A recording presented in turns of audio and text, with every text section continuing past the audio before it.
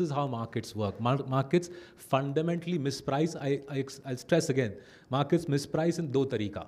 The market overvalues the crook, the market undervalues the monopolist, right? That's the fundamental paradox on which money is made. The market will consistently overvalue the crook, right? The crook will look like a god until the day he's wiped out. 90-95% correction aega. Until that day, he will look like a god, right? And we'll take you through a few more stories of that. And the monopolist will not reveal himself as the monopolist. He will look like a ordinary company, Superman Clark Kent, right? Clark Kent dikhega, Superman nahi dikhega, right? He will not show himself. Why should he? Our job is to figure out he's Superman. Our job is to price. Our job is to value Superman accordingly. Even the Superman will say, "Main Clark Kent hu." Okay, so let me move on. Life was carrying on nicely until in Jan 07, with a nudge from John Kay, we did an in-depth forensic investigation of the British mortgage market, right?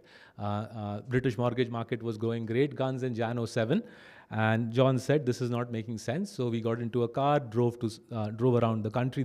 Drove around England and Scotland, and we wrote this note on 7th January 2007. A note which became sort of legendary in the UK, called Risk Amplifiers on Full Volume, saying this country will blow up. 7 Jan 07, we wrote a 30-pager saying this country is going to blow up because low quality mortgage lending is being done.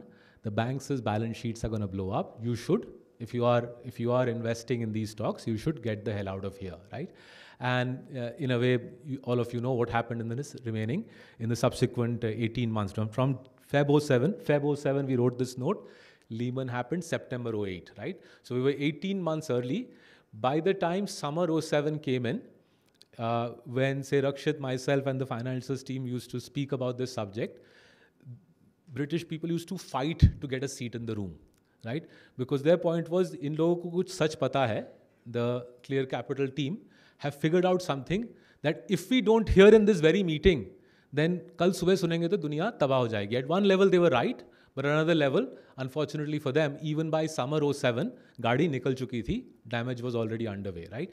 So this note, Risk Amplifiers on Full Volume, and the subsequent iterations ultimately led to us getting our clients out. Jan 08, iske ek saal baad, we started looking for a buyer for the firm because we knew, although we were profitable, we knew the world was heading for a full-fledged meltdown, right? Now, why am I highlighting this? That when we make a call about what the state of a country is, we do so with a lot of thought. So if I go back again to March 2020, right? March 2020, when we did a conference call with our then modest client base, when we said in our newsletter and in our TV appearances that this is a massive buying opportunity. Again, that this sort of detailed research goes behind it. When we see a structural blow up like this, we flag it, and vice versa.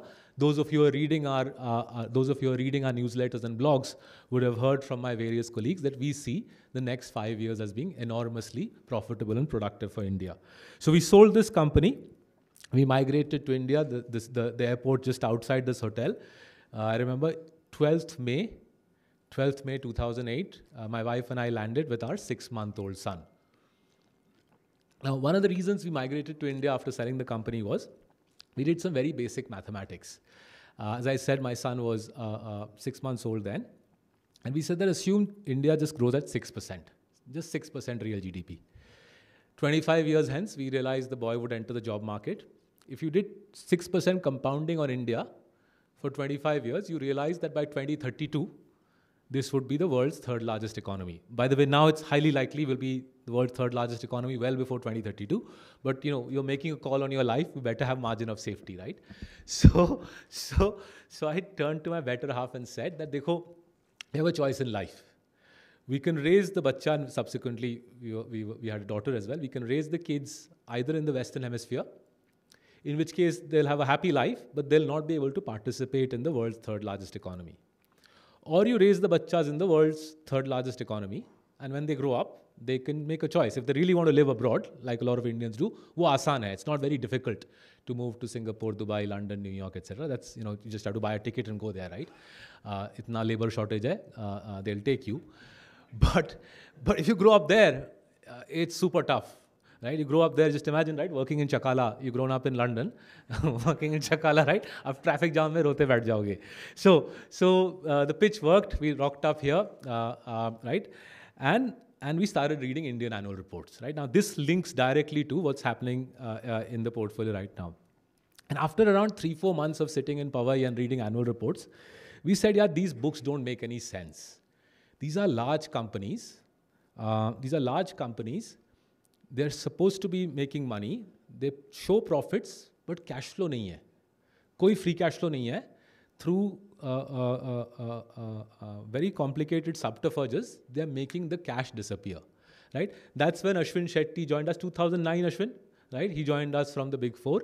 And that's when we realized that the Indian chartered accountant is a superman, right? And we went long, heavy long. Abhi bhi super heavy long hai hum on the Indian chartered accountant, because the Indian chartered accountant, right, is really well trained. It's a very rigorous exam. Unfortunately, I'm not an Indian CA, but we have 16 such supermen in our office, supermen and women in our office.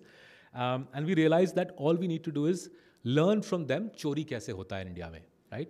And if you guys, you should ask your relevant Marcellus contact to organize a session with our forensic team on आपका पैसा, मेरा पैसा, मेरे parents का पैसा India में चोरी कैसे होता है.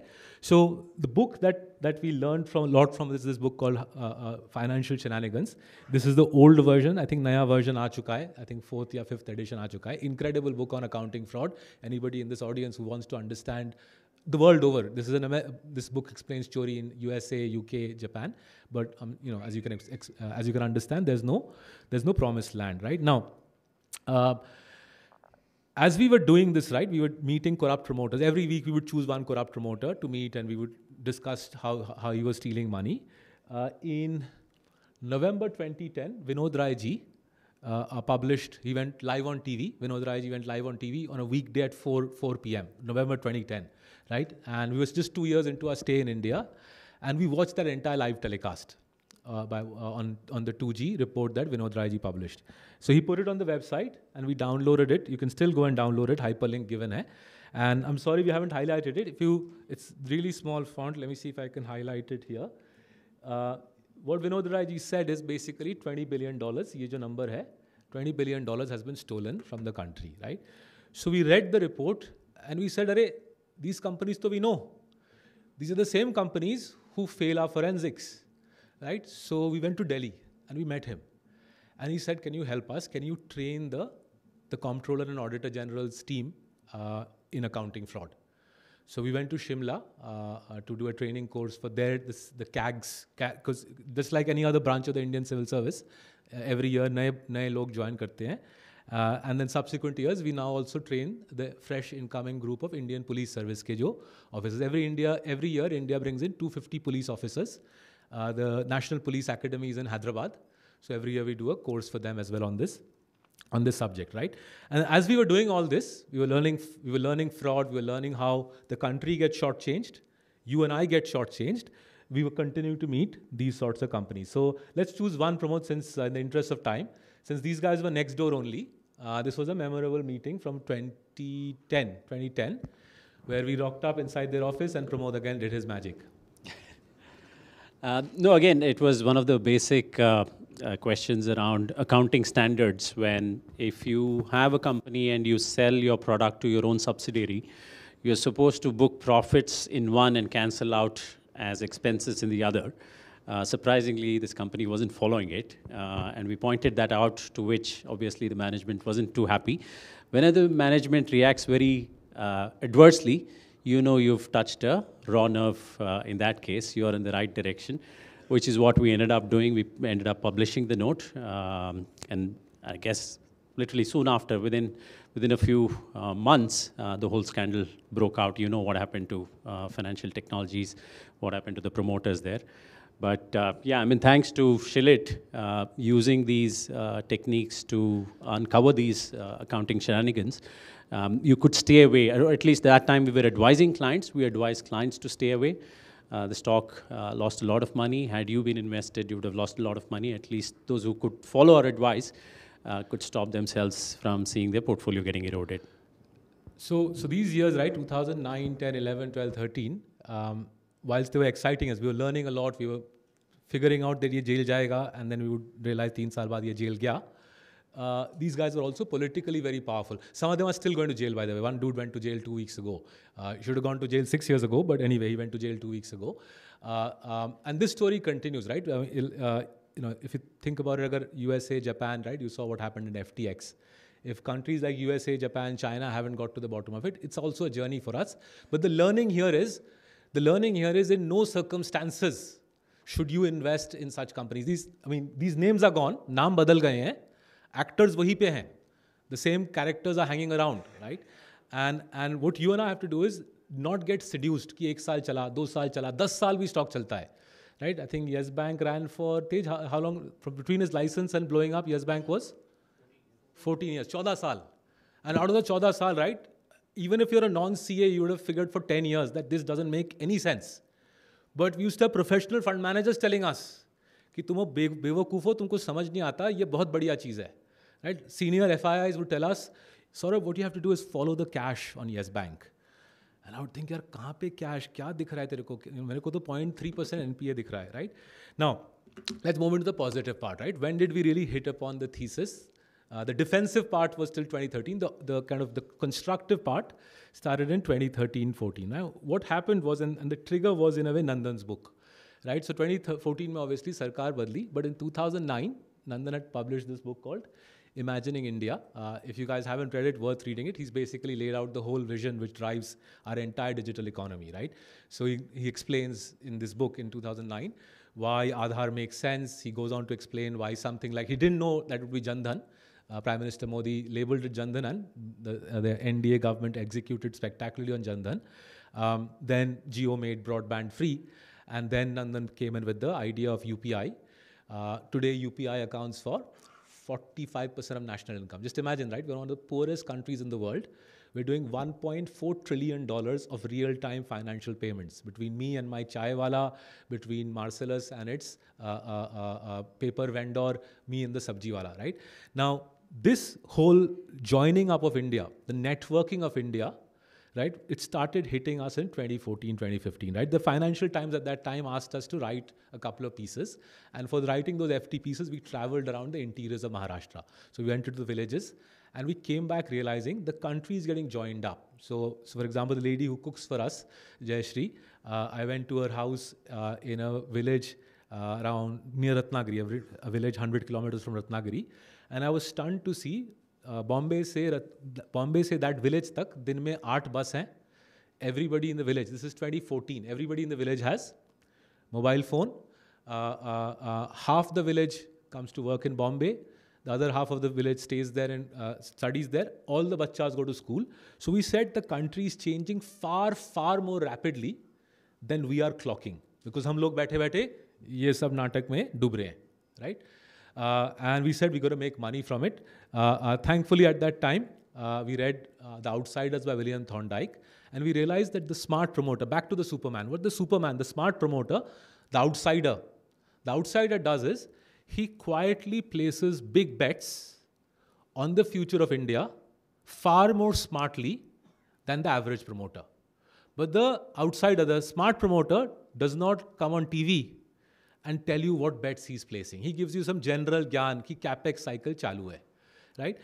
That led to the idea that we should turn this phenomenon, that the country was changing positively and smart promoters were loading up on heavy bets on the future of India from which you and I could make money. That led to the Unusual Billionaires in 2016. In a way, that's the book where the Marcellus philosophy first started getting outlined. Since Rakshit, you wrote a big part of the book, do you want to talk about Unusual Billionaires? Sure. There's a bit of background to how the whole understanding about an unusual billionaire began. And that's where, in a way, our work on Asian Paints, which kicked off in 2012 at our previous firm, that was the starting point. So the first bit of realization was that our experience of covering some of the greatest companies in the UK, and for instance, I used to cover the insurance sector there. The best insurance companies that we identified there were actually not the usual intuitive business models, right? The usual intuitive business model for, let's say, an insurance company is the HDFC bank type, smart way of lending in all types of categories and sort of great management, etc. There's something unusual which happens under the carpet at many great firms, which we learned in the UK. And that unusual piece is the disruption. To understand that disruption, you have to ask the right questions from the right people in the ecosystem. If you don't ask the right questions, you just go by the mukhota, the sort of outer lining of the business, you won't understand it. So when it was about understanding Asian Paints, after having had all that experience in the UK, the starting point was this was a company that was covered by FMCG analysts in India. The approach towards coverage of this company was brand distribution, brand distribution, brand distribution, right? How many outlets do you have? How many outlets does your competition have? Oh, wow, you have more? Then you'll sell more. Do you have your brand on TV? Well, have you hired the best celebrity? If yes, then yeah, you'll be able to sell more. Let's put a buy on you. If you haven't been doing that, no, I don't think you'll be able to generate ROC. That was a standard sort of way of looking at paint companies. When we started asking first the customers, why do you buy a particular paint? Then the painter, then the dealer, and then some of the ex-employees, how did you deliver on all of these sort of requirements of the customer, the painter, the dealer? We realized this is actually a very differently built business, right? And that realization, many of you would have heard us talk about our understanding of what made Asian Paints' business model so solid. It's not brand, it's not distribution, it's actually the supply chain, the inventory turn, which was actually quite a counterintuitive way of looking at a business. So that was the first bit. Once we did that and then we read about the outsiders, we realized that, look, this capital allocation piece of being a disruptor, changing the shape of the business and sustaining greatness over several decades is something that maybe is behind some of the greatest businesses in India as well, right? And hence we started digging into the history of an Asian Paints, a Marico, a Page Industries, companies who at that time, back in 2013-14, had spent several decades building greatness, decade after decade after decade. Competition came, tried all sorts of things, price wars, new products, marketing campaigns, etc. Nothing worked. And these businesses, they sustained their greatness like clockwork. Their sort of earnings growth rate would be in a straight line, 20-25% CAGR. Their free cash flow growth rate would be in a straight line going up. Right? And that's what sort of was the realization when we worked on the history, that there are three things that we need to understand very deeply about a business, right? The first bit is that the greatness doesn't have to be understood in just the here and now, right? Here and now being great is only the starting point of stock analysis.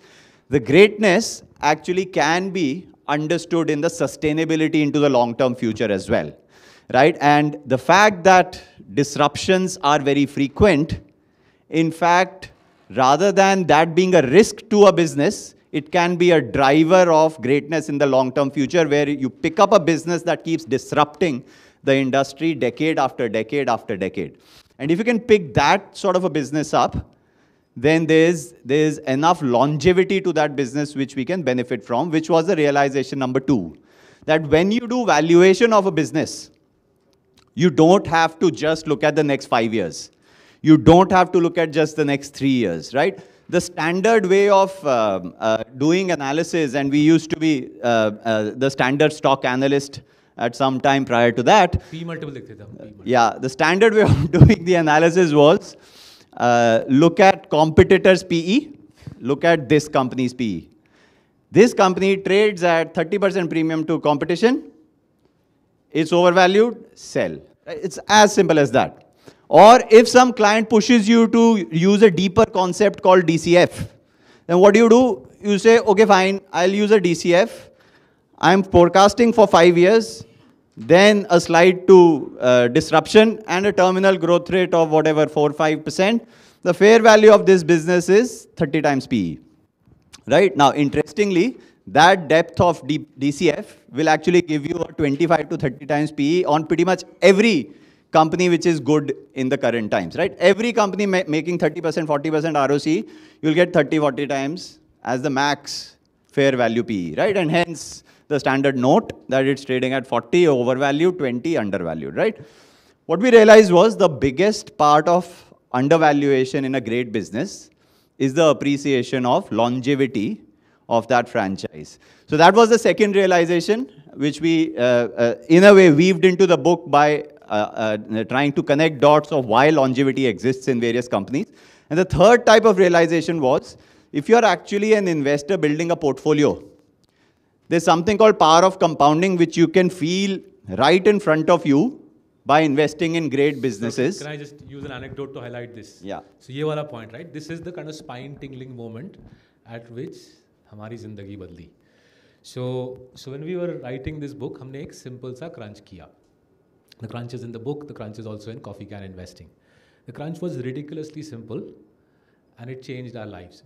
We said that suppose all of us were sitting in this room in August 2000. ठीक है, August 2000 में इस कमरे में बैठे हैं. We can look at results from 91 to 2000. 10 साल के results उपलब्ध हैं. We said let's look for companies who between 91 to 2000 have delivered return on capital above 15% and revenue growth above 10% हर साल. ठीक है, simple सा criteria है. And in August 2000 we said here's a list of I think 6 or 7 companies between 91 to 2000. 6 company ने लगातार 10 साल double digit rev growth and ROCE above 15 किया था. So we said suppose we ran a equal weighted portfolio, right? So this is the mental exercise we did. Suppose we ran an equal weighted portfolio, कितना कमाते? I think the answer came to something like 26% CAGR.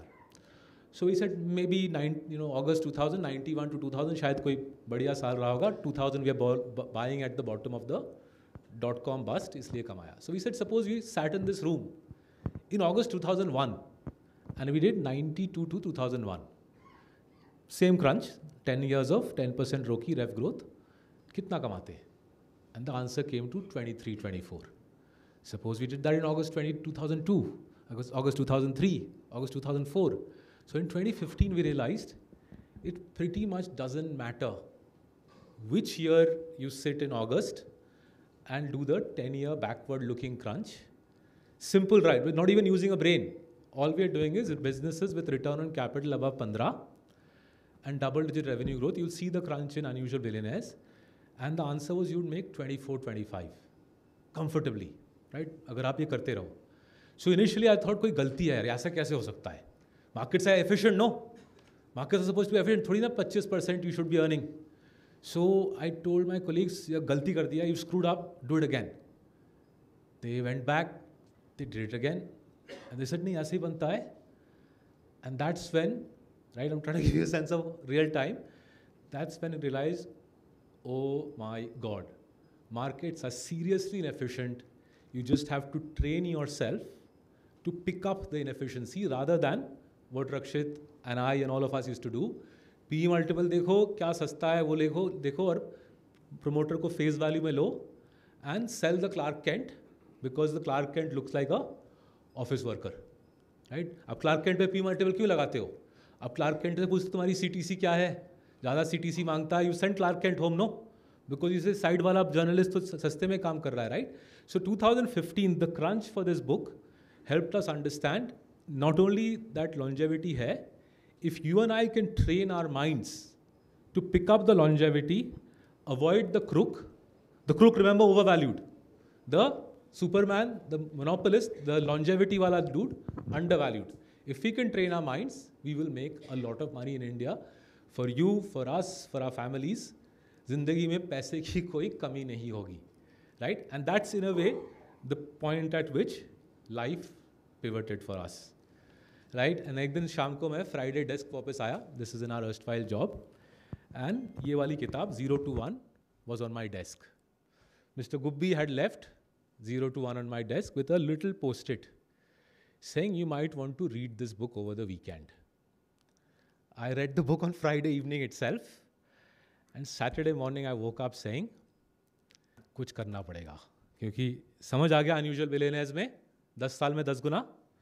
Peter Thiel told us that if you have a concept, if you're able to understand the secret, if you read 0 to 1, back to Rakshit ka point again, what does the monopolist do? The monopolist has a secret which he does not want to share with you, right? Murli Divi has a secret, I guarantee you, which he will not share with you.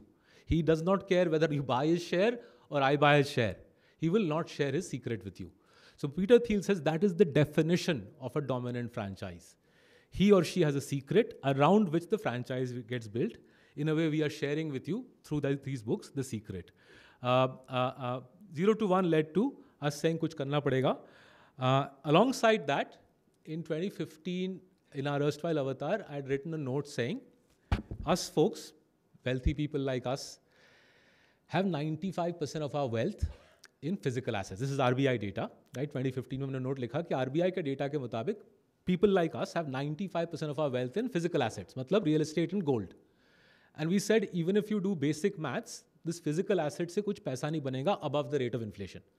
अब जितने भी flat खरीदते रहो, जितना भी सोना खरीदते रहो, you're not going to beat the rate of inflation, right? And as you and I age, in that 2015 note, we said, as you and I age, we will realize that we cannot fund our retirement by flats in Panvel or wherever, Sarjapur or Salt Lake or Noida, or with bars of gold. Bars of gold से retirement थोड़ी ना fund करोगे. You won't take bars of gold to the supermarket and say मेरे को अंडा दो, right? So we said there's going to be a massive wave of financialization in 2015. So financialization का समझ आ गया. 2015 Bombay real estate was still booming. Whoever used to meet, suppose you met somebody in Hotel Orchid in 2015, you ask him किस में पैसा लगा रहे, they would say अभी lower Parel में 6 फ्लैट ले लिया हमने. And you'd think, yaar, what's wrong with me? Why am I buying Asian Paints, whereas this dude is buying 6 flats in Lower Parel? Then you later realize there was nothing wrong with you. There was something wrong with the guy because he was doing 10-year look back, right? So coming back to the confluence of events coming together, us figuring out monopoly compounding, 10 साल में 10 गुना, us figuring out how to avoid the crony capitalist, चोर को कैसे avoid करें, us figuring out that all of us and our friends and our families have no choice. We cannot afford to have the bulk of our wealth, as we currently do, as I suspect most of you currently do, in physical assets. It's going to wreck us, absolutely wreck us, because even if you assume, let's take someone like me, I will retire at 60. People in my demographic, people like you, most of us will survive till 85. That's 25 years of retirement. If I have a portfolio, which is the RBI representation of the country, which is 95% physical, my portfolio will compound at 7% gross of tax, net of tax at 5. I guarantee you, your and my cost of living grows at close to 10. Every year, my wealth will shrink at 5%. Long before I die, I will be bankrupt. Long before I die, I will be bankrupt. And we figured out, and this is when we were writing Coffee Can Investing in 2018, we said, done hai boss, we don't even have to sell to you. Nobody has to sell to you. You will come to people like us, because you will realize buying flats and buying gold is an unmitigated disaster for you in the long run. And thus, Marcellus was born, right? I won't go into the books. Now, one way to understand what's happened in our country, right, in one chart, because I've taken you through a bunch of charts. One way to understand what's happened in our countries is this chart. What we have done here is taken 10-year cycles, right? So for example, when you see this 70%, when you see the 70%, what this 70% basically means is that in the 10 years ending 2012, 70% of the stocks in the Sensex outperformed the Sensex. Okay? In the 10 years ending 2012, 70% of the stocks in the Sensex outperformed the Sensex, right? So let me give you a quick analogy, right? I went to a school in Delhi. There were 50 of us in the class. 40 people didn't study. 10 of us studied very hard, right? So 10 of us dragged up the average mark of the class. Okay? But if you went to a school thinking that, say, on average, Saurabh's class gets scores of 90% and above, right? That would be true, but that didn't mean half the class was getting above 90. Because only 10 people were studying in the class, we were dragging up the class average. 40 out of 50 students in the class were actually getting below the average, right? So back in 2012, 70% of the market was actually beating 70% of the Sensex was beating the Sensex, right? And if you see the whole era, basically let's call it the UPA era, it was pretty similar, right? 60, 70 chal raha tha. This was in effect, this, right? If everybody who does setting ends up running the show, right? Then obviously the market ends up, the bulk of the benchmark ends up becoming setting, right? The last 10 years, the 10 years that we've lived through, the 10 years ending 22, look at the data. In the 10 years ending 2022, only a quarter of the benchmark beats the benchmark. This is the class I'm talking about. Only 20% of the people in my class in Delhi, beat the average mark of the class. Right? In the market's case, it's 27. As night follows day, ye aur niche jayega. Ye 27 will become 20. So, लगता है पूरा Nifty है, Sensex है, BSE 500 है. A small minority of the companies in the market are making all the money. Right? So if you want me to put it in another way, the Indian stock market cap is around 3 trillion. In the last 10 years, we've added 2 trillion. 10 साल पहले 1 trillion था, अभी 3 trillion हो गया है. That 3 trillion, 80% of it has come from 15 companies. Just 15 companies have driven 80% of the wealth creation in India over the last 10 years. In the 10 years prior to that, the decade in which we rocked up in India, 26 companies drove 80% of the wealth creation in the market. 26, 2000 to 2010, 2010 to 20, just 15 companies.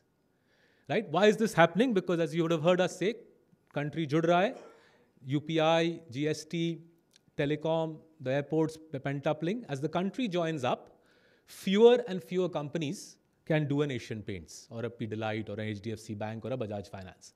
And that is the nature of the game we are playing here, right? Be under no illusion. If you back promoters who don't have a track record of delivering, or we back promoters who don't have a track record of delivering, it is highly unlikely you will make money.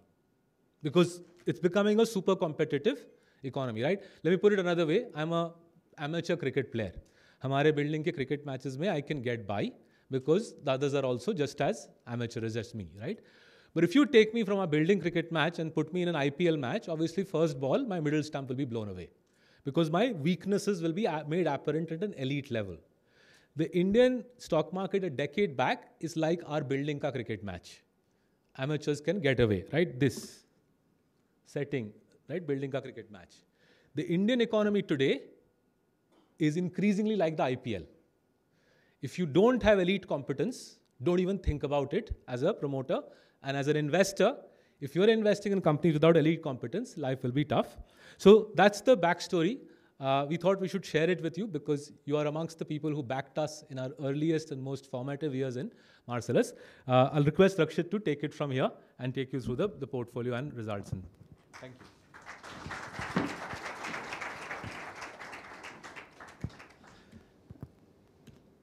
Right. So this is a quick summary of how we built the portfolio. Many of you would be aware, but this is in fact culmination of the journey that Saurabh talked about. Forensic accounting is our first step, which was the first learning after we came back to India. This is based on a proprietary fraud detection framework that we've built that runs on filters.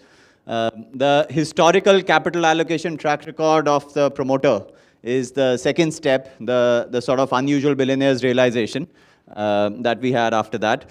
The bottom-up research, which our team of 16 analysts does, is the third step, for which you might have come across this longevity framework, which assesses the here and now greatness that, as I said, is the starting point of understanding a good company. And then, more importantly, the tangible capital allocation and the intangible capital allocation, which is a succession planning score, to assess the sustainability of that greatness into the long-term future, right? So those are the steps, and this is the first tool for research. This is the output that we have managed to deliver in the last 4 years. So we completed 4 years on 30th of November, day before yesterday. Until day before yesterday, we had compounded 100 rupees in CCP invested on 1st December 18 to 198.2 rupees in CCP. So 98.2% total return, which is about 18.6% CAGR. These two charts are the breakdown of that performance. The first chart, let me just quickly explain why there's a big difference between that chart and the second one. The first chart is effectively the percentage contribution of each stock to the 98% return, right? So the way to read it is, Bajaj Finance contributed to 15% of the 98.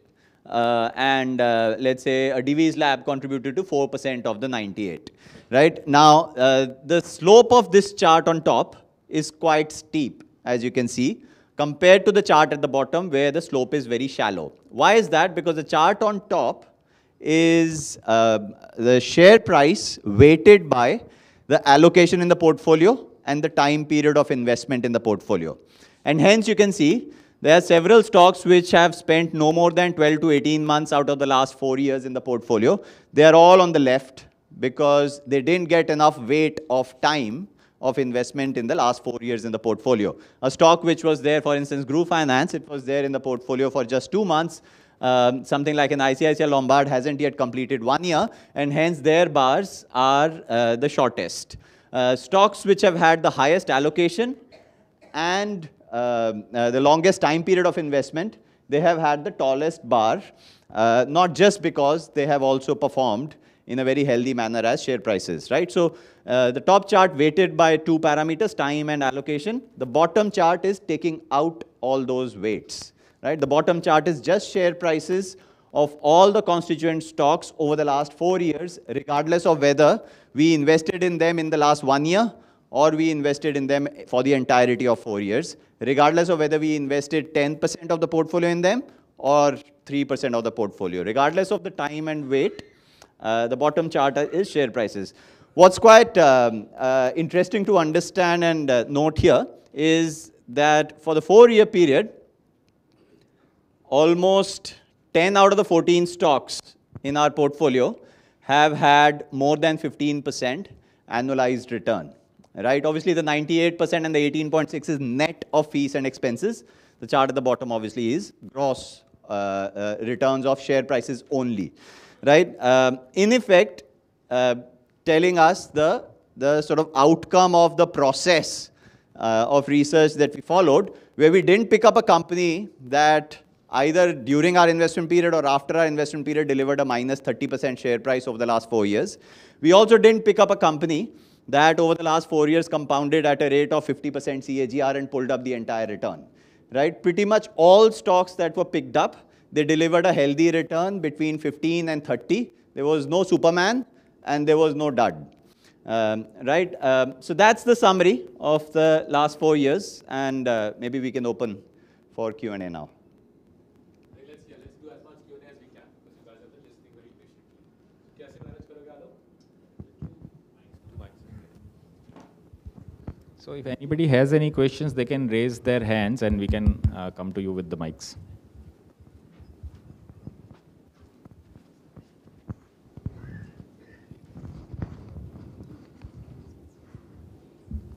Hi, I have a question. Yeah, in front here. Yeah, there's extreme amount of liquidity sloshing around in India? In the world, with 0% interest rate or negative interest rates. At least from my vantage point, I feel like the financial system seems like. एक साल पहले था, right? Remember the challenge since we exited COVID, the world over I'm talking about. Since we exited COVID and since Putin decided to attack Ukraine, the Federal Reserve has hiked base rates by 400 bips nearly, right? Yeah. And probably और 50 bips hike करेगा. And if you look at India, we used to have a year back, system में surplus liquidity था 8 lakh crore का. From 8 lakh crores, I think we're down to 40,000 crores. So the excess liquidity has been sucked out by the RBI. And the reason the RBI has done it is the Federal Reserve has done the same in the Western Hemisphere. The reason they have done it is inflation for them is whatever was at, I think 10%, now is at 8-9%. So the excess liquidity circumstances that prevailed basically in the decade after Lehman Brothers and then got super accelerated courtesy COVID, वो काफ़ी हद तक it's gone away. It's difficult now to get free money, which is why if you read the newspapers, right, Har Roz we hear about this startup sacking 10,000 people, that startup laying off 5,000 people. Even in Silicon Valley, that's happening because of the fact that the era of free money that we enjoyed till roughly a year back, that era of free money is behind us. I guess my point was true. The money supply has decreased over the last year. It has substantially decreased. But I think it's just a matter of time. I think things turn on a dime, and whether it's the Federal Reserve... So good point. I think in our country, things are turning on a dime. And I think what the gentleman is highlighting is actually something very interesting. So notice something. The US 10-year bond yield in the last 12 months is up almost around 300 bips. Shayad usse bhi zyada. Right? The US base rate is up nearly 400 bips. The US 10-year is jumped up 300 bips. Our 10-year bond yield is up only 100 basis points. Right? And that's because all of us are pumping in $300 billion a year into the financial system. Indian households, between bank deposits, insurance policies, mutual fund, PMS, are pumping in $300 billion. And as this gentleman is rightly pointing out, our cost of capital is unlikely to shoot up in the way the West has. US mein hua hai cost of capital shoot up, right? A typical US home loan a year ago was 3.5%. Aaj US mein home loan is 7.5%. The US 10-year is the US 10-year or US home loan mein 300 bips ka farak ho gaya hai. So cost of capital, say a basic product like a 20-year home loan in America is almost as expensive as a home loan in India. That is an absolute remarkable state of affairs. And that goes to show how much our economy has improved in the last 7-8 years because of these sorts of people, being put to justice, because of the banking system being recapitalized, because you guys are putting more into the financial system. Our banking system is in pretty good shape. They are struggling. Hamara cost of capital bada hai in the last 12 months, but this gentleman is right. Relative to the West, the jump in our cost of capital has been far more modest. And I think if the point you're making, and I think you're making that point, that over the next 10 years, as all of you in this room and the thousands watching, as you guys financialize more and more, and you will financialize more and more, because you will see it's in your benefit for your and my children's education, for our retirement. We will financialize more and more. A decade ago, we were doing $100 billion of financial savings. Abhi hum 300 billion kar rahe hain. I think there's a very good chance a decade hence we'll be doing 500, 600 billion a year. As we do that, we will keep the cost of capital low. As we keep the cost of capital low, the sorts of companies that Rakshit is showing you here,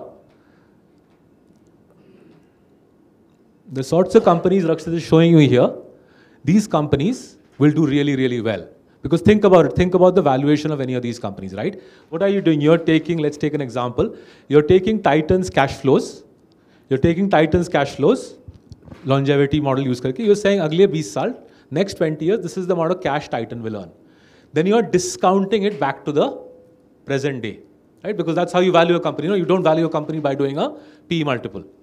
Valuing a company using a PE multiple, as Rakshit explained, is useless. So as this gentleman is trying to say, you value companies by looking at their cash flow and you discount it back to the current day. That discount rate, the denominator of your cash flow ka maths, that discount rate is likely to fall over time because you guys will invest more and more into the financial system, because that's how you will fund your children's education, your retirement, my retirement, right? And that insight is powerful. In an economy where financial savings keeps going up, where capital is relatively easily available, companies that generate cash end up trading at generous valuations. In contrast, companies that don't make any money,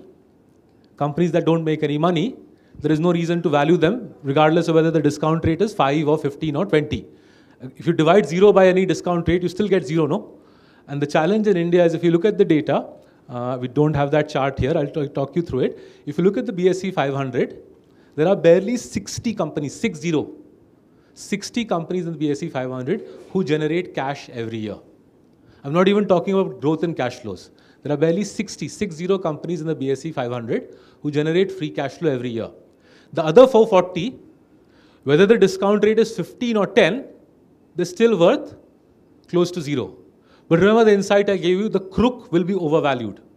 The reason the market is inefficient, the reason you and I can read The Unusual Billionaire even today, for those who are watching, please read The Unusual Billionaires. Buy the stocks in it. You don't have to be a Marcellus client to do that. You'll still make healthy returns over the next 10 years. The reason for that is you're taking a cash engine and the discount rate on it over time structurally goes down. So to quantify that, in 2004, the 10-year bond yield in India, right? I can see several people who would be investing in 2004. 2004 में 10-year bond yield कितना होगा? Anybody wants to have a hazard guess? 16%. Today the 10-year bond yield is 7.5 मान लीजिए, ठीक है? In 16 years, the 10-year bond yield has more than halved, right? The moment you keep dropping discount rates, the moment you keep dropping discount rates, you'll keep pumping up the valuations of these companies, right? And that's why, again, back to the PE multiple, it's a useless way of valuing a company. Not only are you underestimating the Clark Kent ka Superman Shakti, even the denominator wala piece, people are misunderstanding, right? So unless people, if you in this room believe that we are suddenly all going to start buying flats in Lower Parel and Panvel again, and in Salt Lake and Noida, right? These sorts of companies are going to continue compounding your and my wealth for a long period of time. Now, I wish they compounded it for you every month, and I wish every month we could show you. वो वाला slide का है हमारा standard classic Marcellus का slide, performance वाला Rakshit. I wish we could show you this chart. I wish every month Rakshit showed you this chart. We could say that the blue bar is higher than the red bar, right? But because every month the blue bar is not higher than the red bar, the inefficiency exists. If every month the blue bar was higher than the red bar, you wouldn't need us. In fact, we wouldn't need ourselves actually, right? We would probably buy a tracker fund. We would buy a tracker fund which would say, invest in the blue bar because every month the blue bar will outperform. So हमारी ज़रूरत नहीं होती. We wouldn't need ourselves. I would be sitting in Goa, enjoying having invested all my money in the blue bar. But thankfully, for us to keep a job, we go through these phases. At one level, painful for all of us, where even over a 3-year period, these are net of fees, even over a 3-year period, we've underperformed. But such is the course of life. Again, because we have done this journey for the best part of 20 years, हमको पता है पैसा बन रहा है. In fact, it's not even some divine belief. Let's take a simple example. Let's take the most obvious example from this slide. Right? HDFC Bank, people familiar, right? HDFC Bank, market share gain in the last 4 years has been 7% market share था 2017 or 18. 2018, 7% market share HDFC Bank. Today HDFC Bank market share is 11%. सबके सामने हुआ है, there's no hocus pocus. Profit compounding HDFC Bank last 4 years has been 20%. Share price compounding 11%, right? Now, those who say PE या PB derate हो गया है, हाँ हो गया है. The response to that should be, we buy more of it. No, we don't sit there and say, "Arey, HDFC Bank, why did it not move? Let me scratch my head and try to figure out, right? Is there something wrong with the bank, Sashi Jagdishan, etc.?" There isn't. The market share gains are spectacular. You add up the entire private sector banking pack plus SBI in the last 4 years, you won't get to 7 going to 11. In fact, if you look at HDFC Bank's own history, 95 foundation, from 95 to 2018, they get to 7% market share. ठीक है? 95 to 2018, they get to 7% market share. From 2018 to 2022, they're getting to 11% market share. Which means even in the context of HDFC Bank's history, the run-up, this last 4 years, market share gains are without precedent. The business is in great shape. Rakshit, what should we do when a business is in great shape and the stock price isn't moving as fast as earnings? Buy more of it. Buy more of it. Have you done that, Rakshit? Or have you been looking at the PE multiple?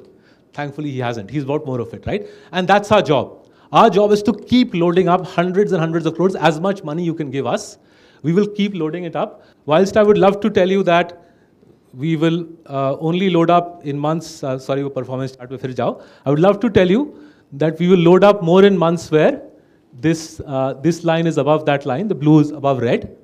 You can guess which are the months with the best opportunities. The months where we outperform, no. जिस महीने हम outperform करेंगे, that means the company's profits are running, because the profits are running non-stop, right? We don't have to wait for the next quarterly earnings announcement from HDFC Bank. By the way, anybody want to wait for the quarterly bank announcement from HDFC Bank, please feel free so.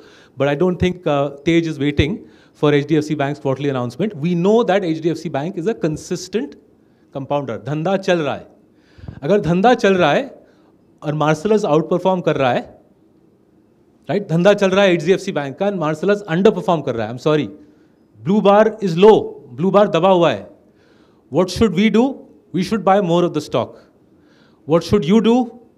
If you have the money and the willingness to invest in these sorts of companies, you should put more in, rather than saying SBI क्यों नहीं लिया? वो तो कितना हो गया है? Triple हो गया है. कितने साल में तेज? Right, 2 years. Now, Rakshit, Tej hasn't told us to buy SBI. Should we be buying SBI? Should we now go and stick our clients' hard-earned money in SBI? I think we've got to slide around that. Why don't we go through that? So, I mean, let me just quickly give you simple maths. SBI is at whatever 15-16% ROE today, right? Let's say Kotak Bank, HDFC Bank's ROE is 2-3% higher. Kotak Bank is also at 15-16% ROE today, right? There are two ways of reaching a 15-16% ROE.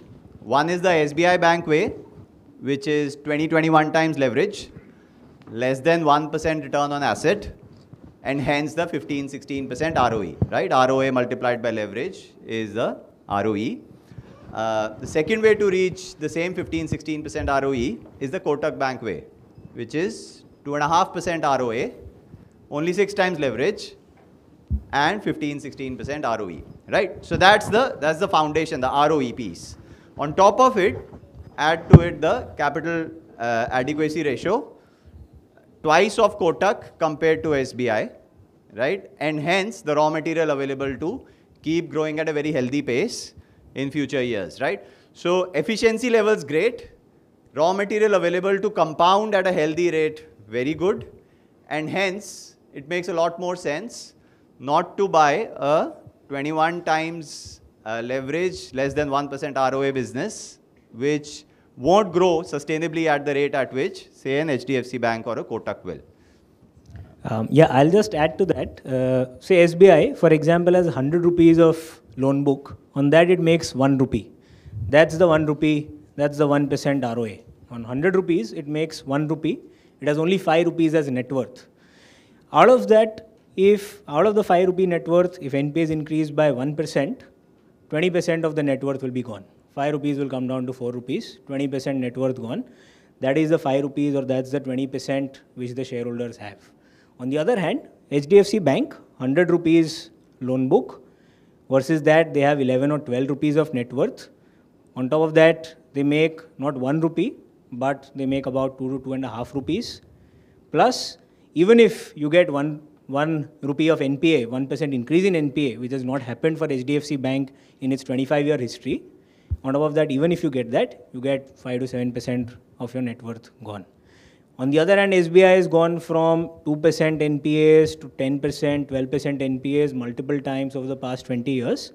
At 21 times leverage, even a 0.1% change in ROA will result in 2% increase or decrease in ROE in a PSU bank, where we don't have any visibility on profits, ROAs, etc. Let's take some more questions. I think there was a gentleman in the corner. Hello. Go on, sir. We'll do the gentleman in the green T-shirt, and then uske baad let's go to the corner because he's been waiting for a while. Hello. Just wanted to know about the competitive advantage the Asian Paints will have if why they are starting that business of putty in Dubai and importing it here. What is the competitive advantage they will get by doing so? Why not in India? This is number one. Number two is that what is the impact of the rupee trade agreement with Dubai, whereby we import gold at Ahmedabad, that city, and what is the impact of that on Asian Paints? on Titan Industries. And third question, we have some of the smartest clients in the country. That's why it's so much fun to work with you guys. Today only HDFC Bank has disclosed that they have raised 15,000 crores at an interest rate of 7.86%. It's terribly high rate. It's tied to bond for a longer term. So what could be the impact on other banks if HDFC Bank, which is highly rated like this, is required to borrow at such a high rate? What will be the position of other banks? They may have to really, borrow at a much higher rate than this. And what will be the impact of that on the banking as such, profitability of the banking companies? I'll request Tej to answer the third one. In the meanwhile, I'll answer Asian Paints and Titan. So this is what Asian Paints announced, the 3 bullets on the right as the capex, right? This is backward integration in 3 different ways, right? Now, the one which is 550 crores is actually backward integration in a product where they were not existent till 5-6 years ago, and now they are one of the largest. I would actually consider them to be the largest in the organized putty industry. They've dislodged the erstwhile market leader. Right now, so far they have built their putty competitive advantage basis relatively weaker margins. In fact, I would say more like a break-even business. And with the backward integration, there's a massive upside towards margins and ROC on something that they've already built.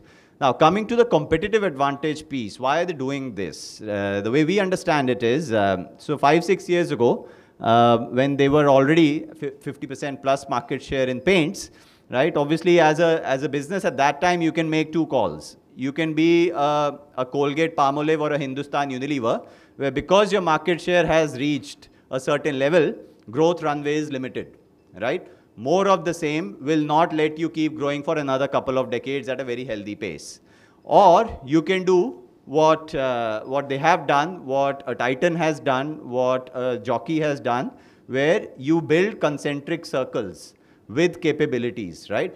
So Putty helped them expand the channel footprint to begin with, right? They got the cement dealerships, which they didn't have previously in that abundance. Remember the numbers, Asian Paints had around 90,000 dealers in March 2020. They increased that count to 145,000 in March 2022. In 2 years, they increased the dealership count by 70%. Roll back a few years more, 2017-18, this dealership count, which was 90,000 2020, it was actually hardly 55-60,000 prior to that, right?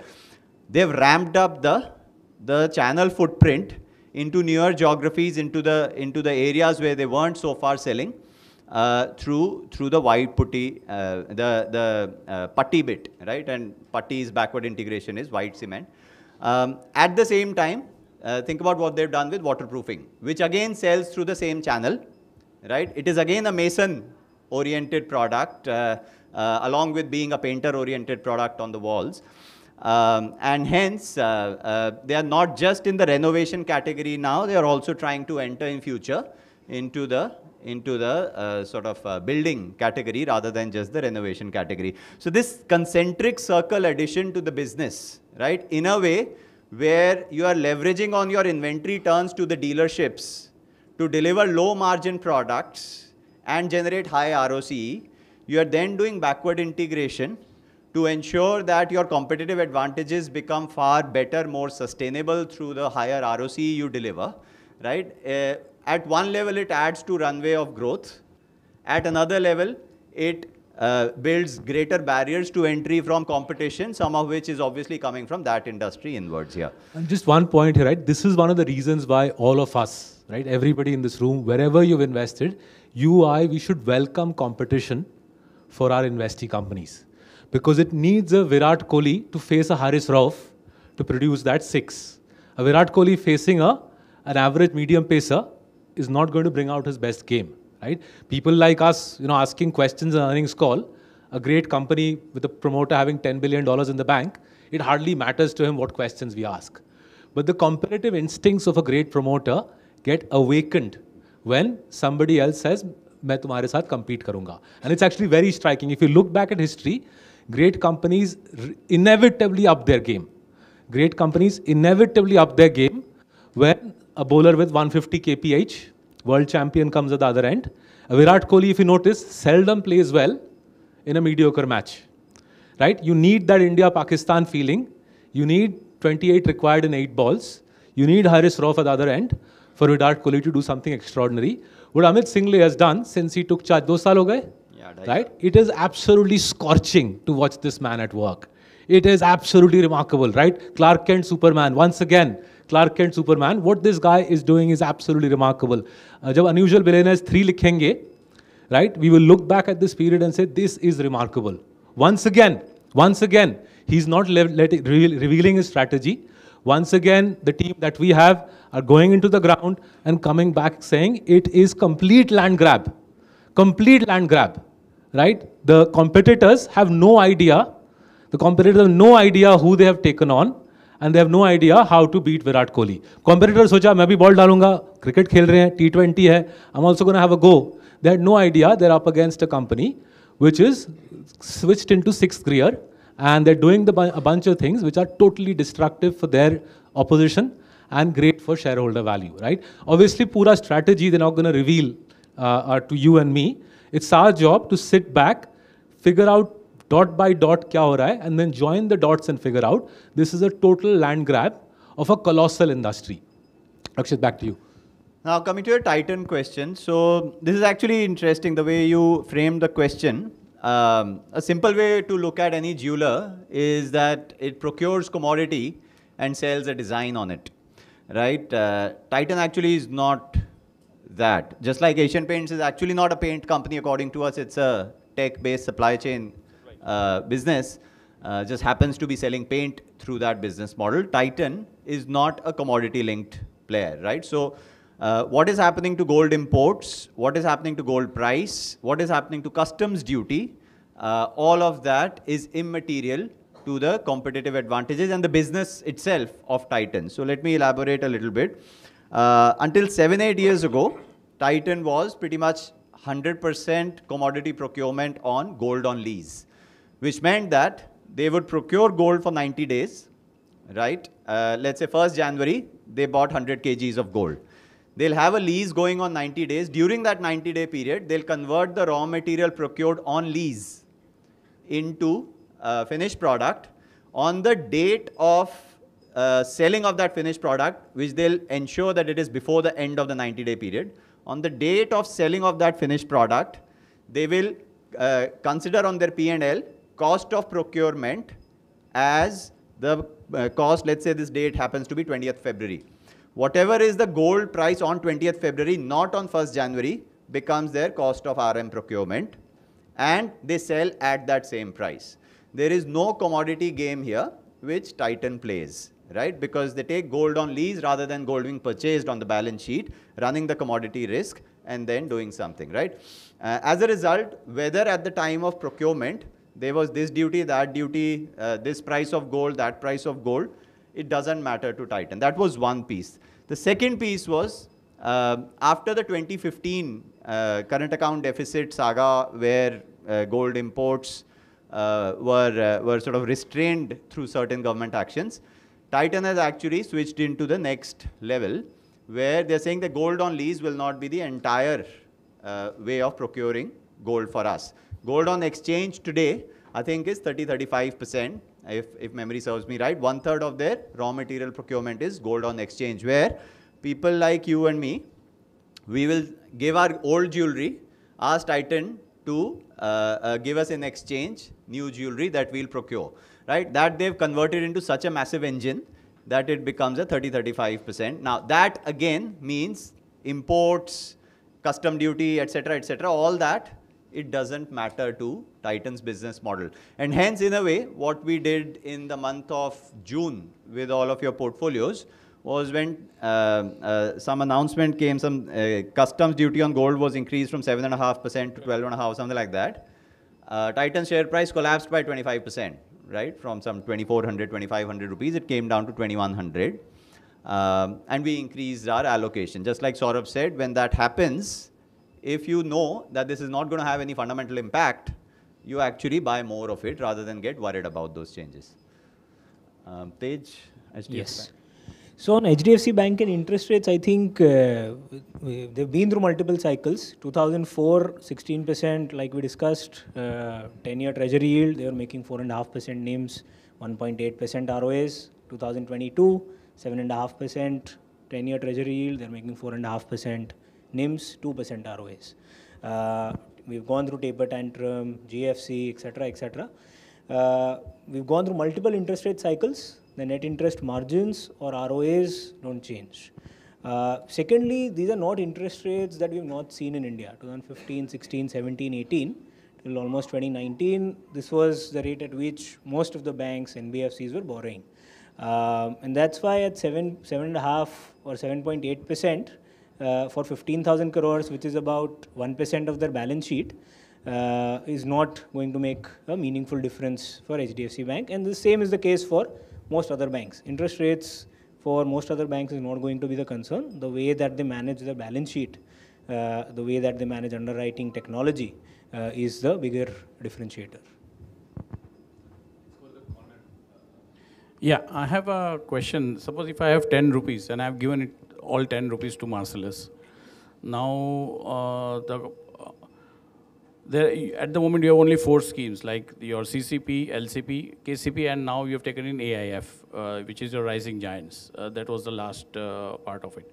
Now suppose the classification of the money is on an X basis. For example, CCP was 5 rupees or 3 rupees was LCP or 2 rupees was KCP and 1 rupee was AIF or whatever it is.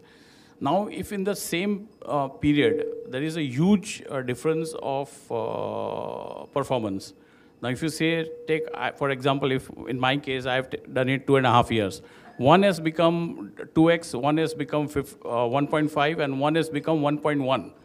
Now, how do we come to know, or would you be able to guide investor that what should we do with the portfolio, or at the same time, or if your AUMs are growing, or how does that help an investor to take a decision on where to remain invested, or is there any internal jugglery needed? Because I think your stocks are the same 30, 40 stocks in all the 4. And I think lovely question. So here is the answer, right? Any portfolio with any fund manager, wherever you are in the world, if you're investing with people like us who seldom churn, right? As you know, almost all our portfolios churn is around 10%. So we are buying and selling very little. If you are buying and selling very little, if you give it 3-4 years, your returns will be the growth of the free cash flow of the company less our fees. Okay? So let's take CCP ka example. CCP was 4 years old yesterday. Free cash flow growth, Rakshit, 20% or 21%? Yeah, 22% free cash flow growth. Assume for simplicity, 2% is fees and expenses. Net return of that is roughly 20%, right? So going forward as well, whether it is CCP, whether it is Little Champs, whether it is Kings of Capital, whether it is, by the way, Rising Giants is also available in the PMS avatar. You will earn, we will earn, all of us will earn, jitna free cash flow growth aayega, subtract from that the fees. ठीक है? That's the broad thumb rule, and it works very well because that's how investing works. Investing is not driven by PE multiple, PB multiple. Investing is driven by how much does the dhanda grow at. The growth of the dhanda less the fees is the return that the investor gets. Now, over the last 12 months, our returns actually have been pretty similar across all our products, and as I'm sure all of you know, our returns have been weak across all our products for exactly the reason you mentioned, sir. That the stocks are pretty similar, right? So Little Champs and RG के बीच में overlap है, RG और CCP के बीच में overlap है. Kings of Capital is the financial stocks from all these portfolios. By design, there's an overlap. The philosophy, as everybody knows, is identical. The fund philosophy across these 4 products is identical, which is the philosophy Rakshit showed you, which is first step, avoid the crooks. Yes, first step, avoid the crooks. Second step, look for sensible capital allocators. Third step, look for dominant franchises, right? Same philosophy, broadly the same stocks, and as a result, over the last 12 months, broadly the same returns. Now, if you take a 2-year horizon, there is some disconnect. At a very simple level, the more your portfolio has fallen, the free cash flow growth is broadly similar, right? If I take the 2-year number, the companies across our portfolios actually perform pretty similar. Whether it's CCP ka ho ya RG ka ho, a lot of people get very excited. RG, Rising Giants, is down 10% since the PMS was launched in Jan. But if you look at Rising Giants ka profit growth, that's also around 20%.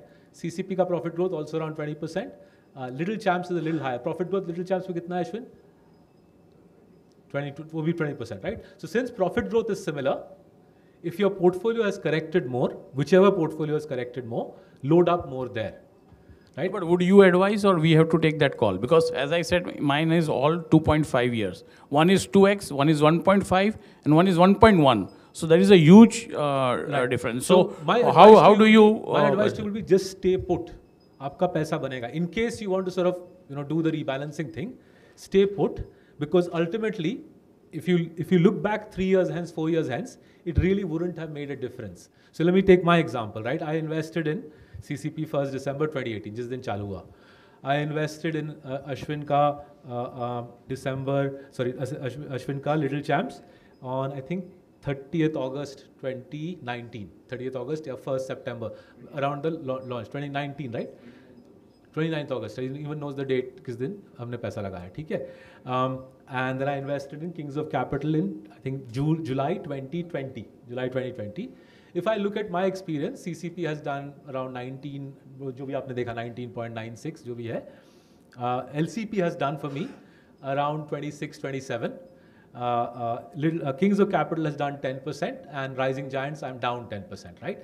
The reason I'm not इधर से उधर नहीं घुमा रहा, because I can see that almost all the portfolios, the profit compounding धंधे में is 20. And if I just stay patient, I will end up getting 20, and if the profit compounding goes to 25, मेरे को 25 मिल जाएगा. So do we have a benchmark? Like you take 3 or 5 years, or should we just? So coffee can investing में समझाया था, give it 3 years. The reason give it 3 years is, if you give it 3 years, the effect of PE diminishes, the effect of profits or cash flow is greater. The shorter the time period, the less the effect of profit or free cash flow, the more the effect of federal reserve ने क्या किया, war कहाँ पे हो गया, etcetera etcetera, right? जितना आप time को खींचोगे, the more you pull time out, the more Clark Kent का Superman Giri becomes relevant for you. In the short term, Clark Kent is sitting in the office doing the same thing as everybody else. In the short term, HDFC Bank looks like any other bank. So I'll just add one thing to what Saurabh said. I think Rakshit can come in with the portfolio rebalancing approach that we do. What I would say is, the way we look at stocks, you look at funds or fund managers, right? So in your mind, you are allocating to different funds. It's called asset allocation. So basis certain framework, you would say, I would put, say, 50% in CCP and say, divide the remaining 50% between the other 3 funds. Now, for various reasons, if there is imbalance in this, you look at it a year hence, and you see 50% in CCP has become 40%, whereas something else has gone up. But your ideal allocation is that much. So your incremental dollar, or incremental rupee rather, you invest in such a way that post your incremental investment, you bring it back to that original allocation, which is exactly what Rakshit does with his portfolio rebalancing. No, do you advise on that? Or we leave, suppose if you are passive, we don't do anything. I mean, do you look at it, or you don't look at it, or you just look at individual funds? Yeah, which is why I mentioned only with your incremental rupee. You don't chop around with what you've already invested, otherwise you'll incur transaction costs, including capital gains, brokerage, and all that. But when you're topping up, for example, top it up in such a way that you go back to the same original asset allocation, which fits your financial goals. Okay. Yeah, so let me very quickly quantify this piece. You see, this is what we do within your portfolio, right? This is a single portfolio. Yeah, this is a same portfolio. During this 6-month period of the calendar year that we are going in, right, 1st Jan 22 to 30th June.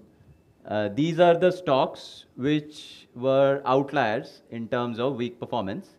Interestingly, those were the stocks which ended up being, so the same Dr. Lal, Titan, Bajaj Finance, you can see here, Dr. Lal, Titan, Bajaj Finance, they were amongst the top performers.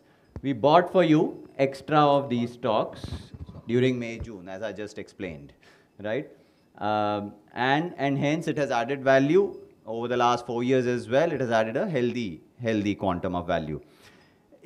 Now we've done this for both clients who are giving us top-ups as well as clients who are not giving us top-ups. What Pramod is suggesting is, if you want to do the churn, do it only with top-ups, not without top-ups. The reason being, when you do this sort of an activity across 4 funds, right, the degree of churn will be phenomenal. Imagine, had these not been 14 stocks, had these only been 4 stocks. And then you sell 2 of those, or buy 2 of those here out of the 4, and sell 2 of those here, something like that. The churn in your portfolio within a 6-month period will be 50%. Right? That's a massive churn. No point going through that degree of churn in order to get a 1 or 2% extra. Actually, you'll get a -1 or 2. Hence, do it only with the top-ups if you want. Otherwise, as Saurabh is saying, stay put if there are no top-ups. Hello. Can you hear me? Yeah, good evening, Saurabh and team. There's one question, I've been reading and, hearing, about your investment philosophy, monopolies, increase in sales turnover, ROC, cash flows. But some of the scripts, which I see in the portfolio, I don't see any monopoly or monopolistic traits, in them. Sorry to say, it's one of Rakshit's favorite scripts, say Dr. Lal Path Lab, when I see, the pathology business, specifically in a city where I live or even in the area where I live, now, how does, or how do you expect, these kind of companies, to really give, decent returns, to the investors? Right. So first of all, let me explain what we call as the monopoly. If you look at roughly 50,000 crores worth of pathology diagnostics business in India, Dr. Lal is merely 2,500 crores out of that, right? So it is not a 60% market share in a 50,000 crore industry. Unlike Asian Paints, where it is a 60% market share, interestingly in the same sized industry, organized industry there. Now, the difference is, Asian Paints is 60% of the organized industry. Here you are looking at Dr. Lal in the overall, which is a heavily unorganized industry. Organized industry in India in diagnostics is barely 15%, 1.5, right? Dr. Lal Path Labs is 40% of that. The entire organized industry in India is around 6,000 to 7,000 crores. Dr. Lal Path Labs is around 2,500 crores out of that, right? That's the dominance. Now, let's look at it like this. Healthcare is a regional subject. Right? You can advertise on TV a soap or a detergent and expect from Kashmir to Kanyakumari everybody to see that advertisement and make a decision on whether to buy it or not. You can't do that with hospitals, you can't do that with healthcare. It has to have the doctor connect, it has to have the medical fraternity, it has to have the trust built with customers that can't be built overnight across state borders, right? And hence, you haven't seen too many pan-India hospitals making money. You haven't seen even a Dr. Lal organically being successful in Bombay and even a Dr. Lal organically being successful in South in the last 20 years, right? So you look at Dr. Lal where it is present and hence half of India goes out. The same 35-40% market share that you talked about within organized that Dr. Lal has, you remove half of India. In fact, in North and East, within organized space, Dr. Lal's market share is similar to what Asian Paints is, right? 55-60%. So in the place where it operates, it has monopolized it.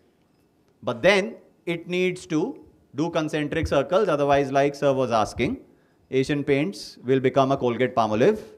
Ho gaya 90% penetration of the industry, Colgate-Palmolive majority market share and gone. There's no growth. You grow at 5%, right? So that's where concentric circles means you do suburban, you do wellness, etc., and you grow. That's the top-down view.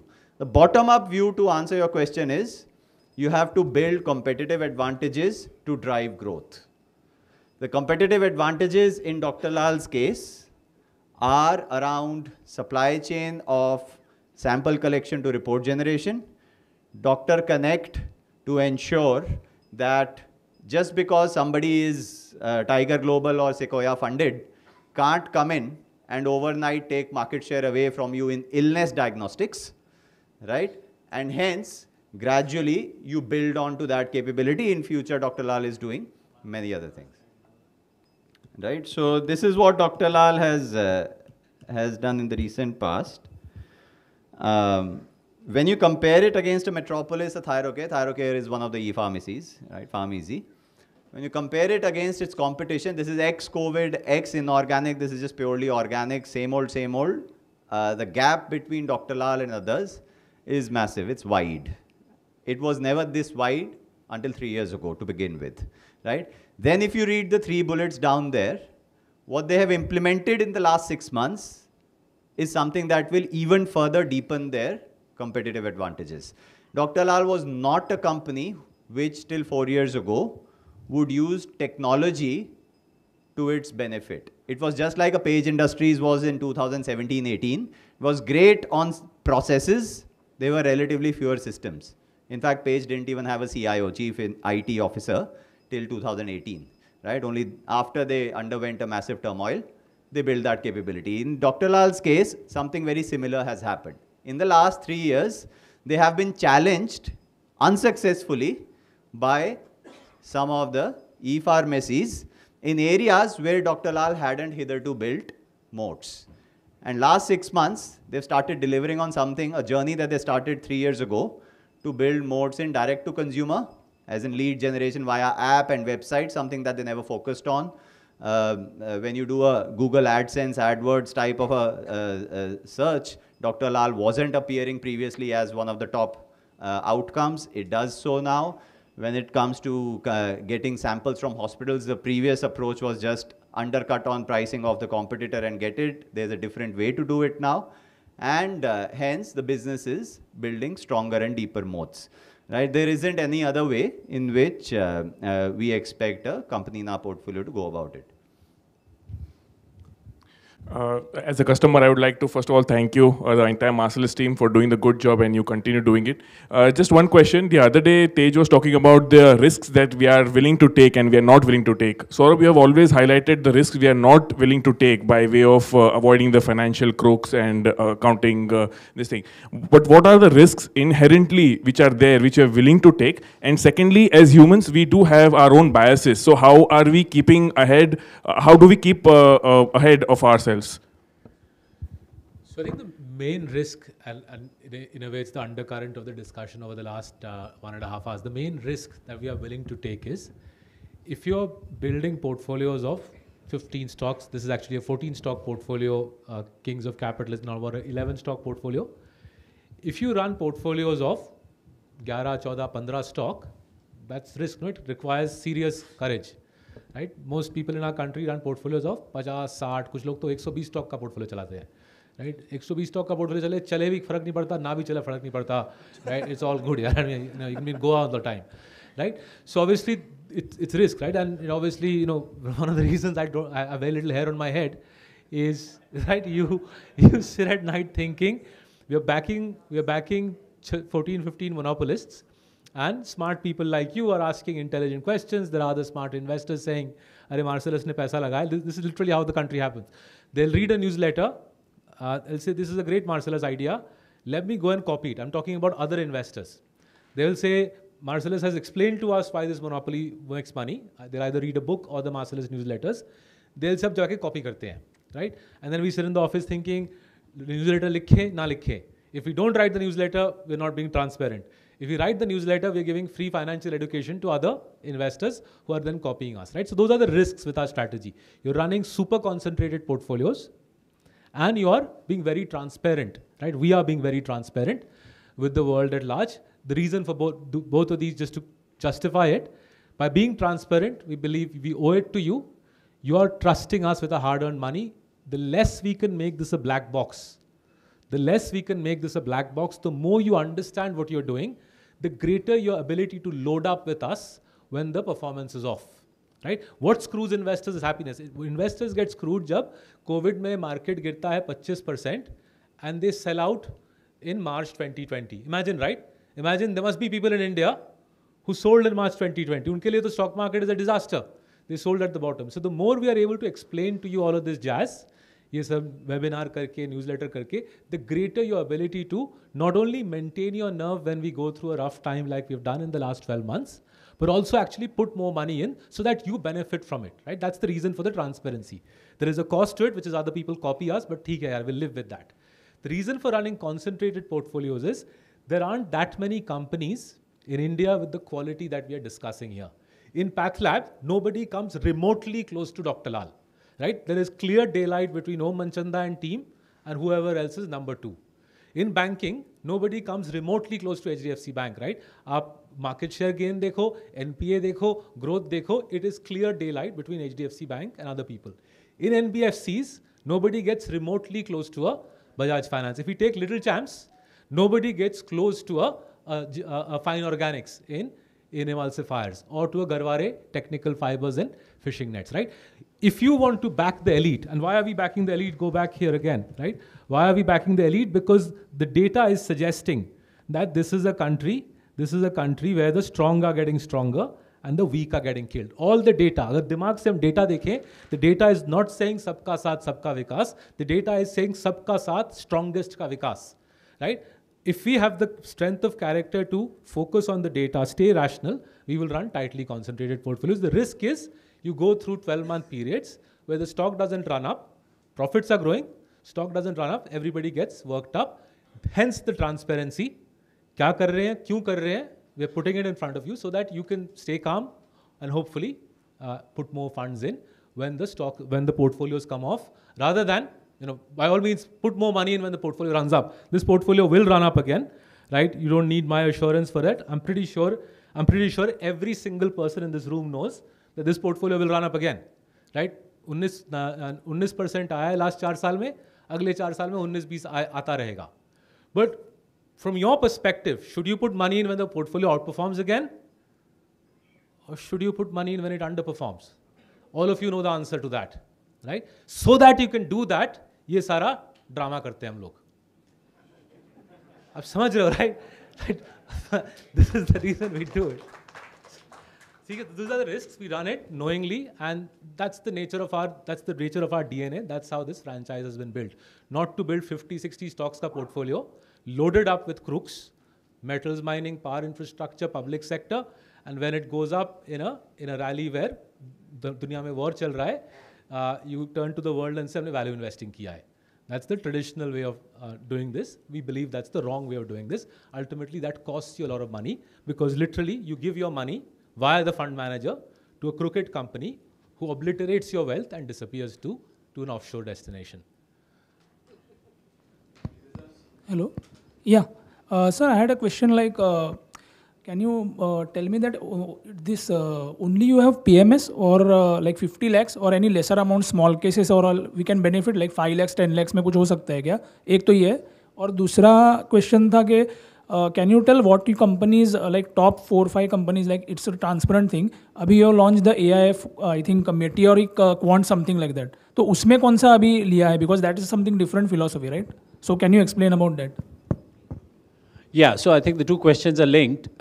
So most of our strategies that we've talked about are PMS, where the minimum is 50 lakhs, whether it's CCP, KCP, Little Champs, Rising Giants.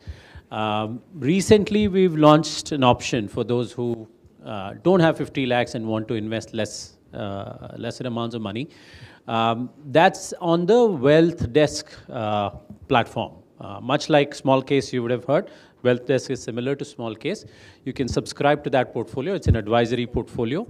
It is the same philosophy. At the end of the day, we are the same individuals. We've been talking about 20-year journey, and suddenly we can't say that we've learned something different.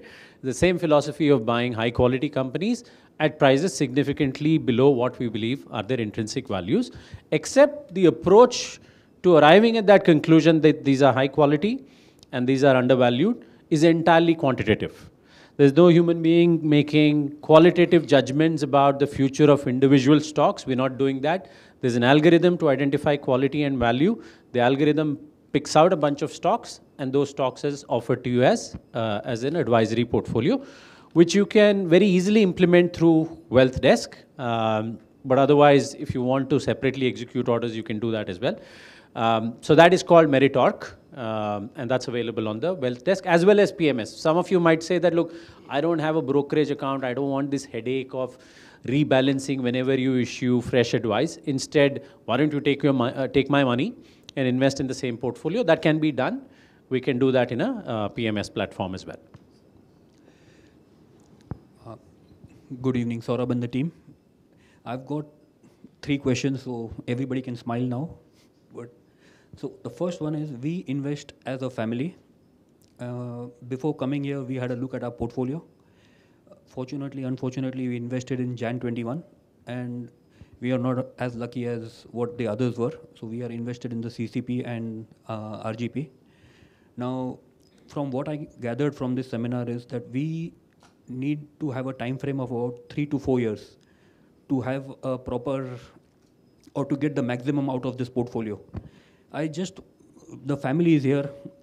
Today we were just wondering while driving, what have we got, have we done the right thing? So I just wanted to know if you can say something about that. The second one, about Asian Paints. We saw 20% of the promoter stake is pledged. What is in it for us as investors? How should we be concerned? Should we be concerned? Can this lead to something that happened in '96 about promoters having not sitting on the same page? And sorry, and the last one, simple. 2007, you had forecasted something in London about the economy. Do you forecast something in the short term for the Indian market? Fine. Okay, so quick one on Asian Paints. 12% of the promoter's shareholding is pledged, not 20. That's the Dani family. 10 years ago, this number was 15%. 15 years ago, also, this number was 15%. So it's not a recent pledge. It's not a sign of weakness.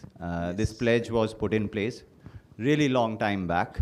For reasons perhaps related to where the promoters wanted to invest their money to build other businesses outside of Asian Paints, we believe. But there's no increase in pledge. There's no sign of financial weakness of any one promoter. And this has been ongoing for the last 15 plus years at least.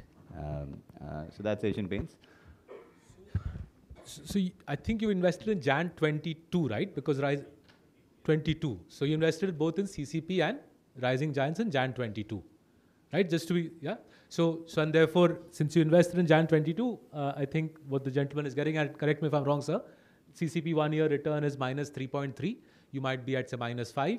And Rising Giants, since Jan 22, is down around 10%, right? So what you're asking us is, have you done the right thing, right? So before I give you whether you've done the right thing or not, first let me give you the data on hand. The companies in which we have invested your money, CCP ka paisa or RG ka paisa, the companies in which we have invested your money, they are growing their businesses, their profits at 20%. So fact one, वो अपना profits grow कर रहे हैं 20% से.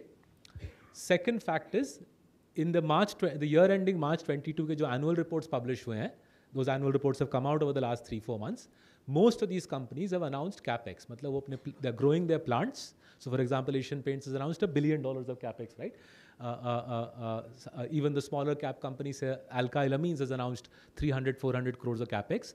Not only have they announced CAPEX, from what we can see, they have bought smaller companies, they have bought land for factories, they are building factories. So पहला चीज profits grow कर रहा है.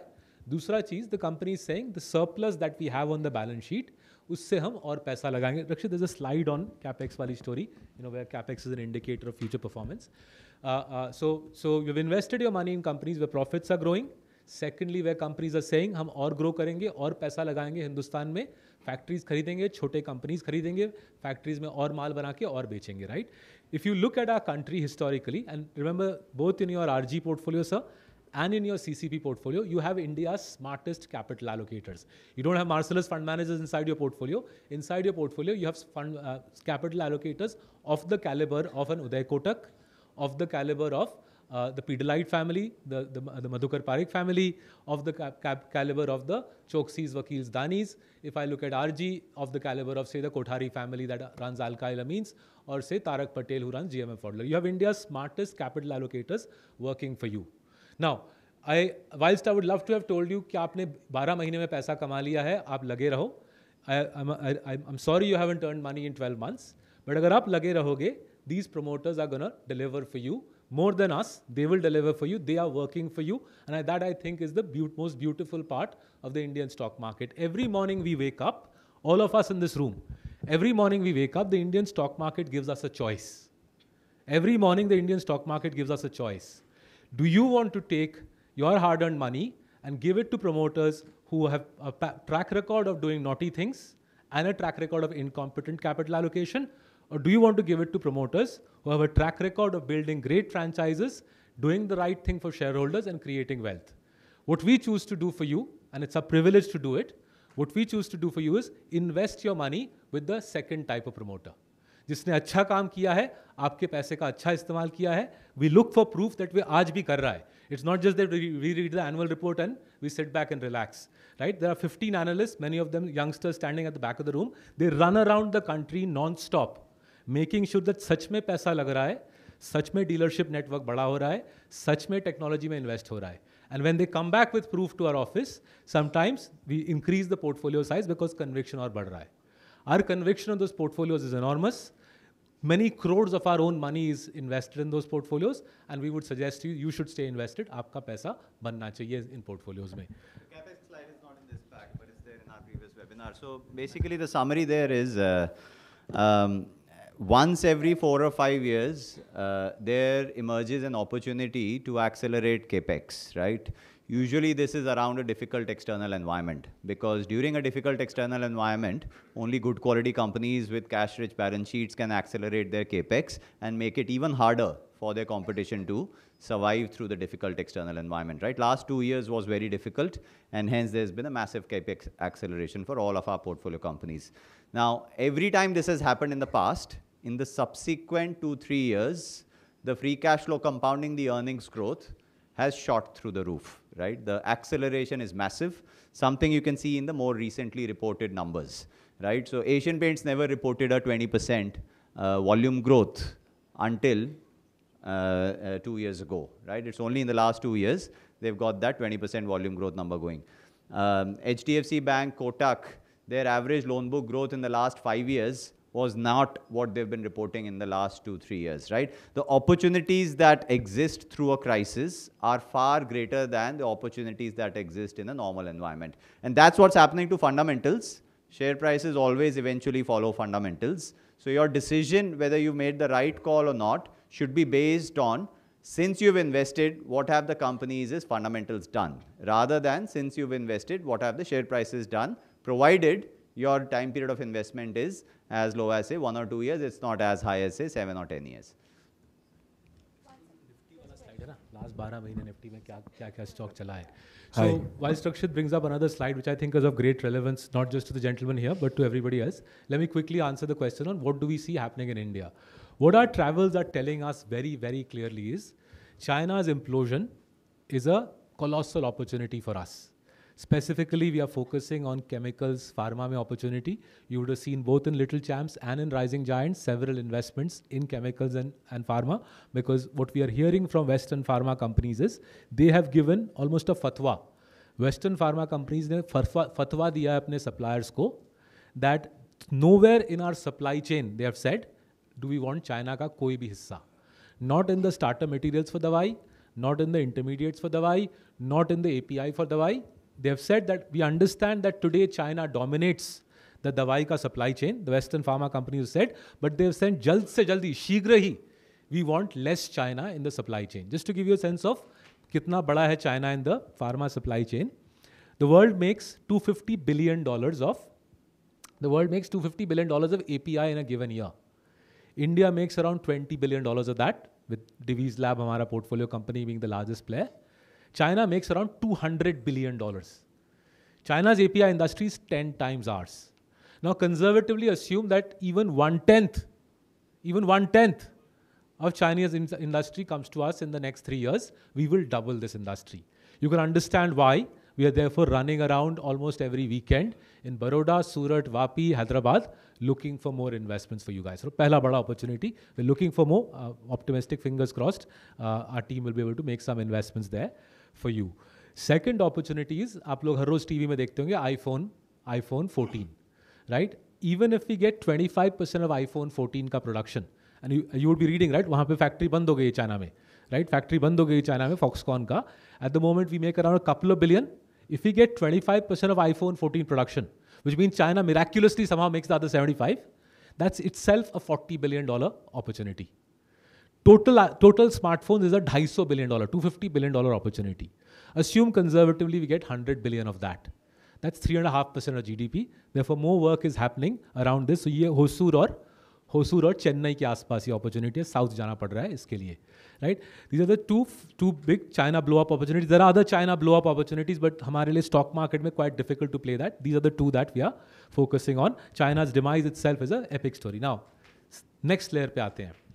Foreign investors have $3.5 trillion invested in the Chinese stock market. 3.5 trillion. India के पूरे stock market का capitalization, by the way, is not even 3.5 trillion, right? Foreign investors have 3.5 trillion invested in the Chinese stock market. Chinese stock market का 20-year compounding है 5% dollar. Indian stock market का 20-year compounding है stock market Nifty 50. Indian stock market का 20-year compounding है 14% dollar. We are the world's second best stock market on a 20-year horizon, the world's third best stock market in a 30-year horizon. And yet, foreign investors have 3.5 trillion invested there and 0.6 trillion invested in India. 1/6. Now, every morning, every evening, morning foreign investor हमारे office आता है, evening our colleague in New York, Achint, gets us on a conference call with foreign investors, and I'm pretty sure this is happening to other fund managers as well. Given this level of intense FII interest, where FII comes to our office and sits for hours on end, looking at these portfolios, looking at these slides, even if you assume that the 0.6 that the foreign investor has in India just doubles. मानो China से 3.5 का 3 कर दिया. $500 billion they toggle over here. Assume further, they do this over the next 3 years. धीरे धीरे, शांति से, नहीं तो आपका मेरा क्या होगा, right? If they do this over 3 years, right, I'll leave you to do the maths to what will happen to these stock prices that we've been discussing today, right? शांति रखिए, control में रहिए, पैसा लगाते रहिए, colossal opportunity है, provided we don't score own goals as a nation, the next 3, 5, 10 years will be epic for all of us, but we have to maintain our nerve and stay focused on quality. Now, the reason I asked Rakshit to bring this chart up was, this is basically the Nifty 50. The left-hand side is the Nifty 50 ranked by which stocks have given performance in the last 12 months. ठीक है? Ranked by which stocks have given performance in the last 12 months. Right? I'm sorry, it's chota sa, but I'll read out. So, let me start from the bottom. The stocks which are the most wretched performers in the Nifty 50. Marcellus के सारे stocks वहाँ पे हैं, तो मैं नाम लेता हूँ उनका, so that you guys feel the craziness of what's happened. Second worst performer in the Nifty 50 in the last 12 months. Second worst performer is the largest API manufacturer in India, a company with 40% ROC and non-stop free cash flow generation. The company is called Divi's Lab, down basically 30%. Right? Profit नहीं गिरा है. Divi's Lab down 30%. We just discussed China wali story, right? Moving a little further up from the bottom, fifth worst stock in the Nifty 50 in the last 12 months, a company you might have heard of called HDFC Life Insurance. नाम सुना होगा आपने HDFC Life Insurance? 18% down last 12 महीने में. तेज इसका profit गिरा है क्या HDFC Life का? Up 18%, right? Stock markets are efficient, no? Profit up 18. Amongst the large life insurers in the country, the fastest growing, by the way, growth की भी दिक्कत नहीं है, fastest growing of the big life insurers, profit up 18, share price down 18, right? And then moving up, say, another 5 names, 10th worst stock in the Nifty in the last 12 months, a company you might have heard of called Bajaj Finance, down 5%. तो जिसका profit गिरा है क्या last 10 महीने में? कितना चढ़ा है profit? Up 30%, right? So stock markets are efficient, you see. Right now, let's invert it. Let's go to the top of the Nifty, the commanding heights of Indian capitalism. The people in the front can see a remarkable company, hidden gem, called Coal India, up 70%. Right, up 70% Coal India, monopoly. Right, Marcellus philosophy में fit होना चाहिए. रक्षित क्या कर रहे हो यार? Marcellus philosophy fit होना चाहिए. 70% Coal India का rally चला है. If you guys are interested, just let Pramod know. We will open a public sector PMS. We've got Coal India there. We've got NTPC, another monopoly. Right, very low cost of capital, I'm sure. We've got State Bank of India. Right, tripled in the last 12 months. Right, you get my drift where I'm getting at. Right, the country is changing in front of us. Our responsibility for all of you is to help you capitalize on the opportunity. Our responsibility is not to take your money and stick it in a casino where if Coal India goes up 70 and Divis goes down 30, we panic and say Divis bech do. What should we do? We should buy even more Divis. What have we done, Rakshit? Double Divis. Ye hamara kaam hai. It's a privilege to do it. It's a lot of fun to do it. It will make all of you money. It will make us money. And that's why, sir, it's an opportunity. We are grabbing it with both hands. We would request you to consider doing the same. Yes, sir, in the striped t-shirt. So, the answer to simple है ना sir. आप कौन से line of work में हो, so that I can calibrate my, आप financial में हो, ठीक है? DCF modeling आपको सिखाया होगा, right? You take the cash flows of a company, you discount it back, ठीक है? Discount it back. दुनिया का risk-free rate कौन चलाता है? Federal Reserve. फेडरल रिजर्व ने दुनिया के रिस्क फ्री रेट को क्या किया? 4% से चढ़ा दिया. Now if a company has zero cash flows, zero free cash flow, which is most of the companies in our stock market, right? Remember I said BSE 500 में सिर्फ 60 स्टॉक हैं जो हर साल कैश फ्लो लाते हैं. That means 440 stocks have no cash flow. So if a company has zero free cash flow, it doesn't make any difference, no discount rate बढ़ा या गिरा, because you are discounting zero. Whether you discount 0 by 5% discount rate or 10, it makes no difference. But unfortunately, because we are who we are, we invest in companies which are India's largest free cash flow generators. These are India's largest free cash flow generator. Now, if you take a massive pile of cash, over the next 20 years, and you discount it back at say 13% as opposed to 10%, what will happen to the value of the company? It will fall, no? Right? If the discount rate goes up, the value of the company falls. Now, the call you have to make, if you want to do it like this, is this the permanent state of affairs that discount rate बढ़ता रहेगा? Or is this, as the gentleman down here in the front figured out very quickly early on, that this is an aberration? This is an aberration. The Federal Reserve hiking by 400 bips in 12 months, मेरे ज़िंदगी में नहीं हुआ है. Right? Now, in all sincerity to all of you, we figured out when Putin attacked Ukraine. When he attacked Ukraine, we didn't know how long it would last, but we said, अगर ये चला, तो discount rate Fed को बढ़ाना पड़ेगा. Because जाहिर है, if Putin attacks Ukraine, commodity prices will roar up, it will push up inflation, Fed को rates बढ़ाना पड़ेगा. And the choice we had was basically selling these stocks and buying for you, कौन सा stock? Coal India. और Power Grid regulated company है, तो 14.5% कुछ ROE आता है. Now, I don't know how many of you would have stayed with us had we sold these companies, right, rather than Rakshit Ranjan buying more Divi's Lab and buying more Dr. Lal and buying more HDFC Bank. Had he done a webinar saying, it's dawned on us that the discount rate is up and therefore these stocks will struggle. So what we've done is we've repositioned your portfolio into 12 public sector stocks. I mean, we would have looked like stars in the near term, but I don't think this room would have more than 10 people listening to us had we had a portfolio loaded up. So if you ask me for the technical answer, क्यों नहीं चला है, this would be my answer. But that being said, we spend no more than 5 minutes in a given day thinking about ये वाला. Until we prepare for these sessions, मेरे को पता भी नहीं रहता कि that Coal India is this miraculous company which has grown by 60%. Now, that's us. There are other fund managers who are very clever. They're able to reposition their portfolios. All credit to them. हम नहीं कर सकते, हम नहीं करते. If we reposition your portfolios, dump the नीचे वाले stocks and buy public sector, we will destroy you through transaction charges. And then when the public sector blows up, Tej told you about SBI. right? Tej might just repeat that SBI ka financial arithmetic because it's worth understanding, right? This is a very successful stock. It's the 6th most successful stock, up 25% in the last 12 months. फिर से जरा गणित समझा दो. Yeah, 100 rupees of loan book on which they earn 1 rupee. 5 rupees is shareholders' equity.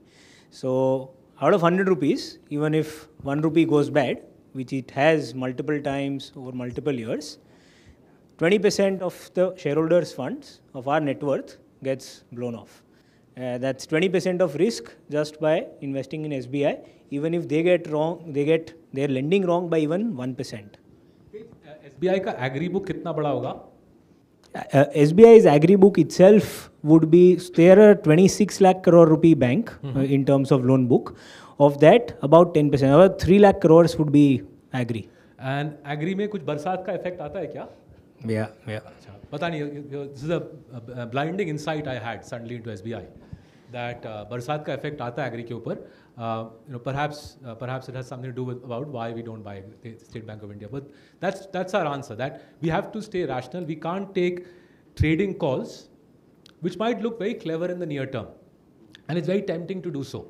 It's very tempting to take trading calls. A big part of you is, especially when I was younger, used to be about impressing other people. दूसरों को खुश करो. जितना near term में खुश करोगे, उतना gratification मिलता था, पैसा आता था. But as you get older, you sort of develop a degree of indifference, saying, honestly, at many levels, if somebody wants to invest in those stocks which are at the top part of the table, they're welcome to do so with other people who have a mindset which can invest in those. We are happy doing the bottom part of the table. That's what we are good at. We understand it, and we have put our entire life's wealth behind the niche part of the table. Our view is the Fed hiking by 400 bips is an aberration, because if they do it again, they will wreck their own economy, other things being ignored, right? And by and large, unless you and I are seeing a different reality, all the indications are that war is throttling off, right? From what I read 2 weeks ago, America gave immunity to the Saudi prince. 1 week ago, America started buying oil from Venezuela, right? Both of these are countries which America supposedly wasn't seeing eye to eye, right? You got to give them full marks for complete rationality, right? Principles, rationality. Right? And then yesterday we heard FT ka fund page tha that Biden is ready to open talks with Putin. Now, aage stock price ka kya hoga? Don't ask me. Don't say, is this the right time to put money in CCP? I honestly don't know. We don't spend time on that. We spend time on the monopoly aspects that we discussed. Sir, we take the last 2 questions here at the back. Questions. For everyone, the fund managers are available. We will take the questions over dinner. One question from him and one question from him as of now. I've got 2 questions actually. The first question is, do you think CBDC is going to be a boom or is going to be a business disruptor, especially for the banking and financial services? And have you seen anybody actually gearing up to make that as a boon for them? Right. So look, this CBDC, the way India is currently doing it, largely is simply getting rid of the notes. I mean, this is a pilot, but if the pilot becomes the live run, we'll basically reduce the amount of paper currency and turn it into a digital currency. It is not crypto, and it is not a game changer in the current avatar that the RBI has announced it. I think the country spends around $1 billion a year printing notes. Uska saving ho jayega, right? We'll save $1 billion if we flip from physical to digital currency. Won't it impact CASA of the banks? I don't think so. See, if you look at the UPI data, it's very interesting actually. 45% India, 45% of our current transactions are already going through digital. UPI plus RTGS plus NEFT में 45% जा रहा है. 1 साल पहले it was 20, right? And what that is doing is, it's reducing the speed. It's reducing the speed that I need to pay you, you need to pay me. Right? So from that perspective, for small businesses, the working capital cycles are improving, because chota business, NPCI ka data bol raha hai, 20% of small businesses are entirely on UPI already. So as small businesses adopt UPI faster and faster, their float will actually increase, right? Because unka working capital kam ho raha hai. In effect, large businesses mess around paying chotas, and in UPI, it's becoming harder and harder to do that. Furthermore, every bank that Tej takes us to meet, every bank, we were at another investee bank yesterday, is now creating algos basis UPI usage of the customer. So lending basis UPI data will accelerate. And to your point in CASA, as if float for small companies improves, which is the highly likely outcome of UPI, it should result in the CA piece. SA ka pata nahi, CA piece benefits on that.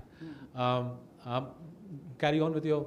Yeah, and the second question that I had was, out of all the businesses that, or the companies that you've been reviewing, have you seen anyone actually doing something meaningful on ONDC? So the banks own ONDC, right?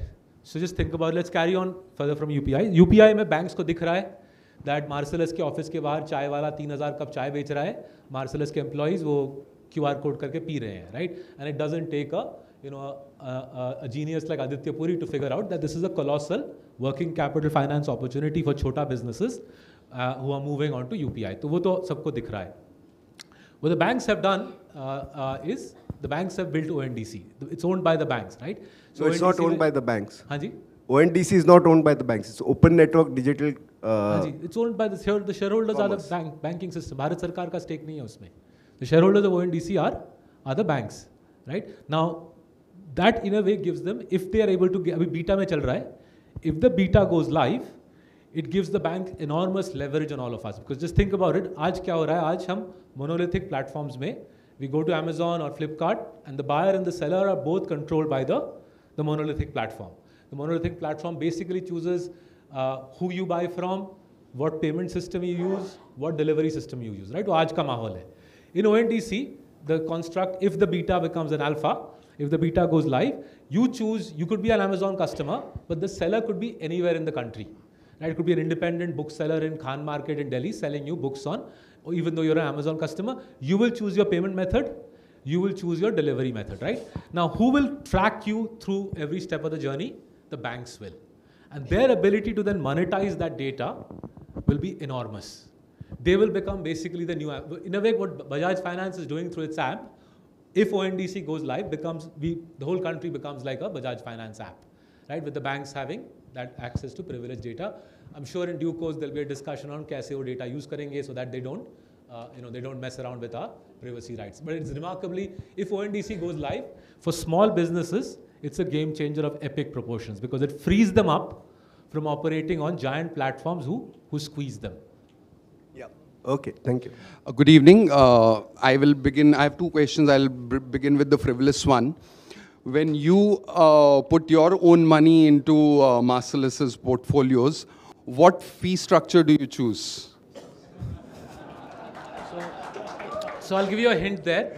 I'll give you a hint. वो वाला slide पे जाना 19.96 वाला, and we'll do the maths together, right? Sure. Let's make this the last question of the evening because I think the hotel staff are also. I have just one more question after this. Was a frivolous one. So let's quickly do the maths. हाँ. ये 98.2 रक्षित कैगार क्या होता है इसका 18.6 मानते 19 करते हैं ठीक है 19 का कैगार Pramod the hurdle is 8 right up to 8 there's no fees on the performance fee 19 minus 8 help me with the maths it's late in the day 19 minus 8 is 11 right 19 minus 8 is 11 pe Pramod our fees will be 20% so we end up taking 2.2 so if you go by the last 4 years if you do this, which we would like, by the way, we urge everybody, performance fee karo.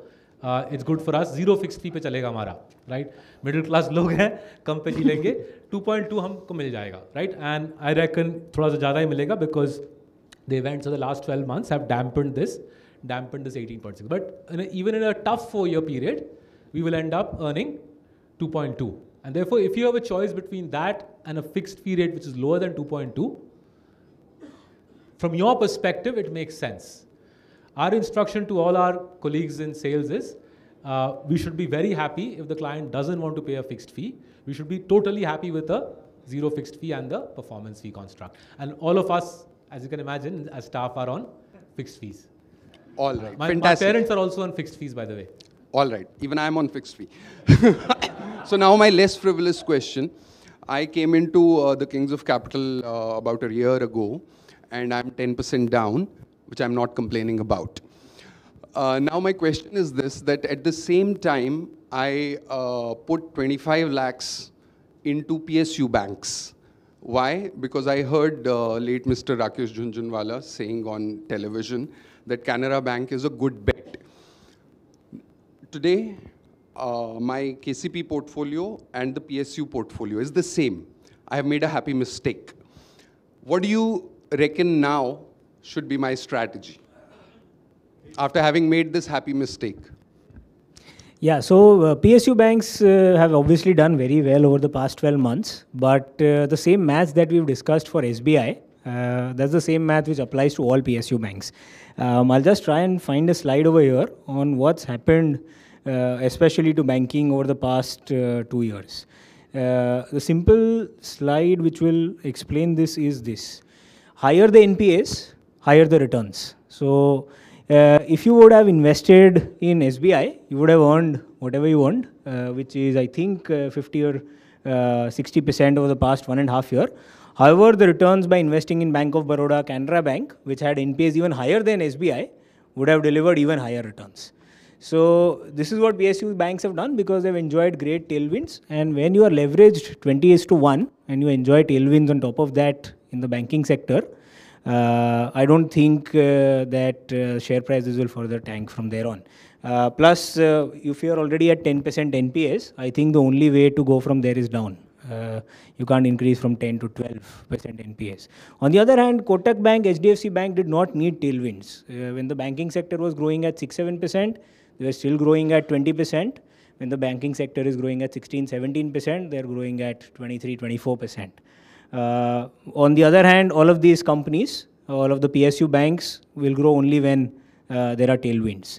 So while it's worked over 12 months, there have been historically multiple periods when it's worked over 12 months. However, for the same companies, the companies which are showing up as 40, 50, 60% returns over the past 1.5 or 2 years, the 10-year returns are flat. The 10-year returns are almost zero for most of them. So the most well-managed, well-run companies are the ones which we have in the portfolio. If you want to invest for the long term, I'd suggest that you stick to KCP because risks can, not play out over a 12-month period. They will definitely play out over a longer period of time. Yeah, so we'll shut the Q&A down here. We can continue the chat over dinner. So I would like to thank you all for listening us patiently and posting some great questions. We hope we were able to answer your queries. For the viewers joined us live on YouTube, I would like to apologize for the small technical glitch due to which there was a delay. But the recording would be available shortly on our website, so you'll be able to view the complete webinar there. So thank you, and please join us for dinner across this room.